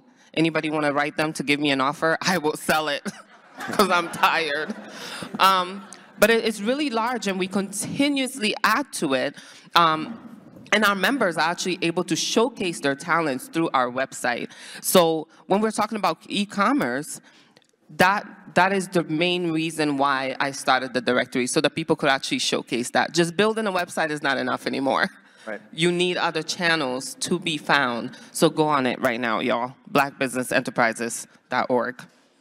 Susan, over to you. So you gave a great rundown on your story that brought you here, and you touched on how it's impacted you, but let's dig a little bit deeper on what that has enabled for you as a mother, family, et cetera. So actually, I'm going to go back to Nancy real quick and say I'm actually a member too. So, but e-commerce has really given me the ease that I'm able to take care of my family. I'm able to go to school. I'm able to just do anything, anywhere, like not only in the comfort of my own home, just while I'm going shopping, I can get orders. It's just really comfortable. And I know that I'm actually catering to my customers too. By being on that platform, I'm able to be creative. They're able to see my shop. I don't have to just start an actual in-person store. I can do that from anywhere. So I really love the flexibility that gives me. And I think as our resident e-commerce practitioner, because I would say that at this point you're more of an e-commerce enabler, right? Which is fabulous. You're a practitioner, right? So first of all, I think you may have touched on this in your introduction, but you have not one but two e-commerce businesses, right? And so talk about both of them, particularly the second, and how that is yet again an example of you turning a side hustle into a main hustle. So yeah, as he stated, I launched Comfortum as well, which was a maternity line if you didn't get it the first time. But yeah, it's really has really benefited me financially, just being able to just be a work from home mom where I can just take care of my kids and do that, and then take care of my entire family. I just really love that. And then not only that, I'm also catering to mothers all across the world that are telling me that this is something that's comfortable for them, and they have easy access to my maternity clothes as well. So people that usually wouldn't really think about, which I didn't think about it the first time around, to just have maternity clothes. I try to wear our traditional, I'm Nigerian, so we have this traditional wear, and it was so hard for me to just take care of my child while I was in that. And so I was just like, you know, I need a better platform where I can just offer this to mothers so that they're able to do what they're able, to cater to their family. And it's something that's stylish and something that is easy for them to do as well. So. Okay, I have to say, Susan just said she could reach anyone, anywhere in the world. That's what I love, because I grew Black business enterprises. And for example, just in Italy, we have 12,000 members. And I did that right from my computer. Yeah. You can reach just about anyone. That's what I love about what you said. The power of e-commerce is not just your next door neighbor. It's absolutely anyone. Right, right. And it allows you the opportunity to take that passion and build a business around it, right? So you were home, and with that entrepreneurial spirit and heart and mindset that you have, you're like, hey, I could start another business. And that just doesn't happen as frequently as it should, because I think not everybody's aware of that, right? Celebrating the achievements and inspiring those yet to come. So where do you see, let's start with you, Nancy, where do you see Black business enterprises in 3 to 5 years if Google doesn't come along and buy you? I'm just giving them in the directory. Let's make that clear. I'll take offers from Yelp too, y'all. License it, don't sell it. License it. Anybody want to be my lawyer? Well, I see us as a global community of people of color getting together, educating each other, no excuses taken over. And if I can dive a little deeper into that, I think I told you when I first moved to Minneapolis, I would not be let in the building that I worked in because they said I didn't look like I belonged in there. And, I'm raw, y'all. You're going to hear it all. So that's what happened. So I want Black business enterprises to be that entity where everyone feels welcome. And even though it's called Black business enterprises, all of you got some Black in you now. I mean, look at you right now. I don't know what's going on. I don't know what's going on, but this man, he's Blacker than you know.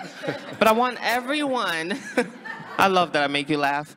I want everyone to feel welcome, but also I want people to know where to go. Because I know a lot of people want to, offer resources, and okay, I want to be able to use those diversity dollars, which, by the way, I'll freely take. Okay, and I want for us to stop segregating and just really get together and have wonderful conversations and make it bigger, better, global. So, and I need everyone's help to do that. Just talk about it and come and see us. Or conversations everybody can have, like you and I can have. We have some really deep conversations. Right. Not for public consumption. No. Susan, what about wrapped in my roots and Comfortum? What do you see in 3 to 5 years? So from 3 to 5 years from now, I see Wrapped in My Roots. Right now, it's a hair accessory line. I would hope that it's a fashion line. And with Comfortum right now, it's a maternity line. I would love for it to be actual family line. So a family clothing line for just everyone. But yeah, that's kind of what I see in the future. Yeah. So just so everybody knows, because we will end on time, if not a little bit earlier, because this code is hot. So we are not going to run long. But now let's do a little bit of Shamrock round for group discussion. If you had a lucky 3-leaf clover and could go back 3 to 5 years and change one thing or avoid a mistake, what might it be? Susan, you want to go first? Of course, I would love to. So if I could go back, something that I would change is that I would have started my businesses sooner. And I wouldn't have listened to people that just looked at my ideas and just thought it wasn't enough, or my name, oh, this is a funny name, or you're not going to reach people with that. Or this should be your target audience, because I've expanded my target audience. When you hear Wrapped in My Roots, you think maybe this lady's just selling to Black people. No, I'm selling to everyone. So I really just enjoy the fact that I've just branched out. I don't just stay in a box, and yeah. Nancy? Yes, that deserved a clap. For me, I would say just be more fearless. Because you seem so, that's a problem. I'm scared of the boogeyman. Be more fearless because, for example, I just had a gala, however you say it, and I had all colors in the room. But before, I never had the guts to go to my white friends and say, hey, I need you to be here and clap for me. And I did that this year, and I felt like that was fearless. And I didn't start doing that till lately, and they had a ball, literally. And just having everyone in that room just reminded me that we cannot jump into business with fear. We have to first be teachable, number one. And second, not be afraid to ask people for help and for whatever it is that you need. Because people usually are willing to help either with their presence or with their claps, laughter. Thank you, everybody. So just be fearless. And I know you said one thing, but I got another. I'm not going to rein you in. I would say the next thing is I sold my very first cleaning company when I was undocumented. Y'all don't call immigration on me. They don't care about me now. I am an American citizen. Nothing on this stage can be reported. I'm a proud American. It was their fault, y'all. But I wish I would have asked for help from people that already had businesses because I was lowballed. So I think it's accepting help and asking and not be so proud about your baby. You know, you have to kind of throw your business out. Boom. And be like, okay, you're over there. I'm not so attached to it. You cannot be afraid to step away from your business and let other people kind of lead you. Or when you're too close to it, you just don't see the answers sometimes. So that's what I would change. Another round of applause for this panel.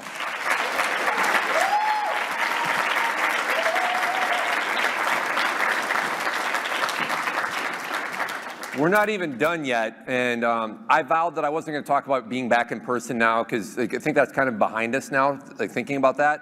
But we have had tremendous entrepreneur/hustle panels the last few years. It's been my favorite part of the event, like I've already said.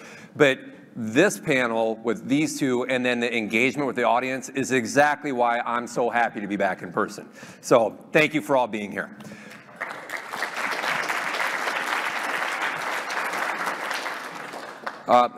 Let's talk a little bit about maybe some lessons learned. What lessons learned might you share with the crowd based on anything and any of your experiences?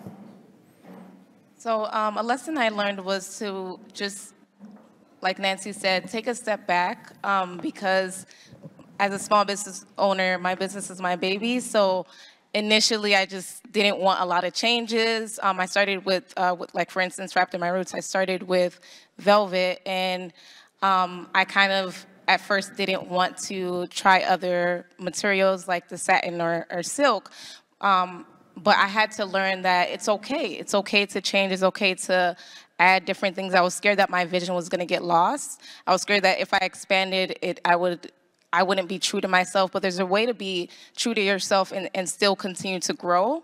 Another thing was getting criticism or just negative feedback. Initially, I just didn't really like that, but then I was like, okay, for me to grow, like whatever people are saying, if it's something negative, I can take that and apply that to my business and let my business grow.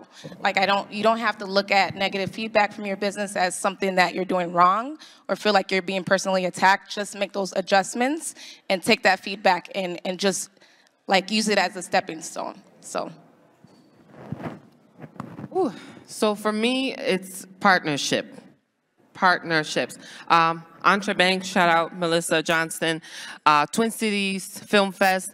I thrive off of partnerships. I bug everybody. You're gonna be my friend, and we're in this together.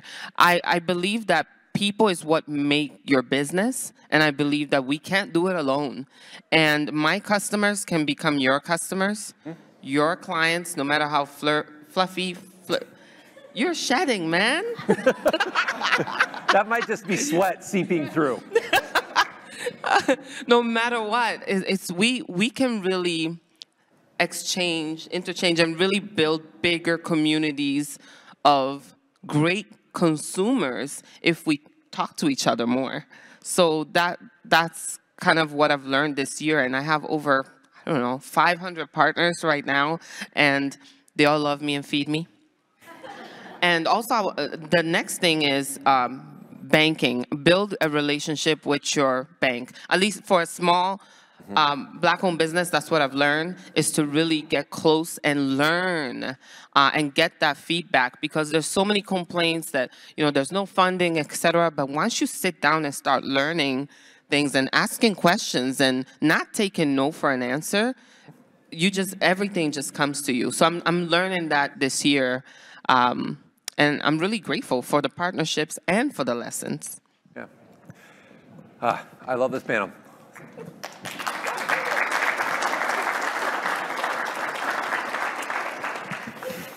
You can touch it. This thing's a hit. This thing's a hit. Trust me. Okay, so we're going to start to close out. So let's leave the audience with one piece of advice you'd like to share. Susan, you want to go first? Yeah. So a piece of advice I would leave everyone is don't be afraid to start that business. If you have a business idea, work on it, get it started. There's going to be people that you would expect that would support your business, but they might not, and that's okay. Make sure that you're going into business for the right reasons, not to have your family or friends cheer you on, because sometimes you're not going to get that. But remember why you started and keep going, keep moving forward. Never give up. Another thing that I wanted to say is, in terms of being a business owner, I was so scared to start my business because I thought you had to reach a certain level of perfection, or like a Pokemon, you evolved. But sometimes that doesn't happen, and that's okay. So I'm a person that I just get into it, and then I work towards my goal. And so far, so good. So yeah, 2 businesses and more in the future. So. If we're talking animes, then give her a clap, guys. Don't miss it. If we're talking anime, can I be like Goku, Super Saiyan? Anybody? All right, forget y'all. Do I look like the kind of guy that's going to edit you? No. I have 2 pieces of advice. Okay. The first one, go on blackbusinessenterprises.org right now and support us. The next one, I would say, man, you guys are missing out on so many customers. There's 98,500 Somalis in Minneapolis. Many of them are not being marketed to. Shame on you. I said what I said. There's a ton of, honestly, there's so many customers, but you're not thinking of marketing to them or selling to them. They got money too. So that's my piece of advice, is don't count us out, because we're up and coming. And we have it as well, and we want to be sold to. I mean, I could say no, but I want you to ask me. So that is my piece of advice, is broaden your horizons. Come to my events. I have hip-hop music, a little bit of Afro beats. You can wear your expensive. Why do you look at me all nervous when you say that? No, because I don't want you to come with this coat.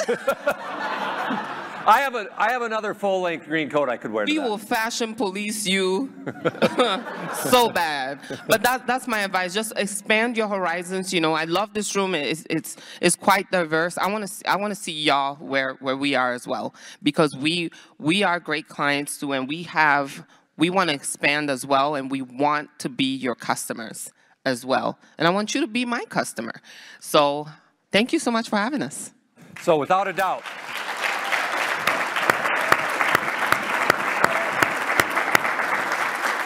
you guys can remain seated out in the close. Okay, so it's hard to even follow that, but we are wrapped up now. So I want to thank all of our speakers. So a round of applause for all of our speakers. And thanks again to a fantastic hustle panel. There's a reason we close with this. So thanks to these 2 ladies, and congrats. Yeah. This isn't Lord of the Rings finale, so there's not a whole series of thank yous, but another thanks to MCN6, Jack, and JE, who I called out earlier, but they really make this happen, so a round of applause for them.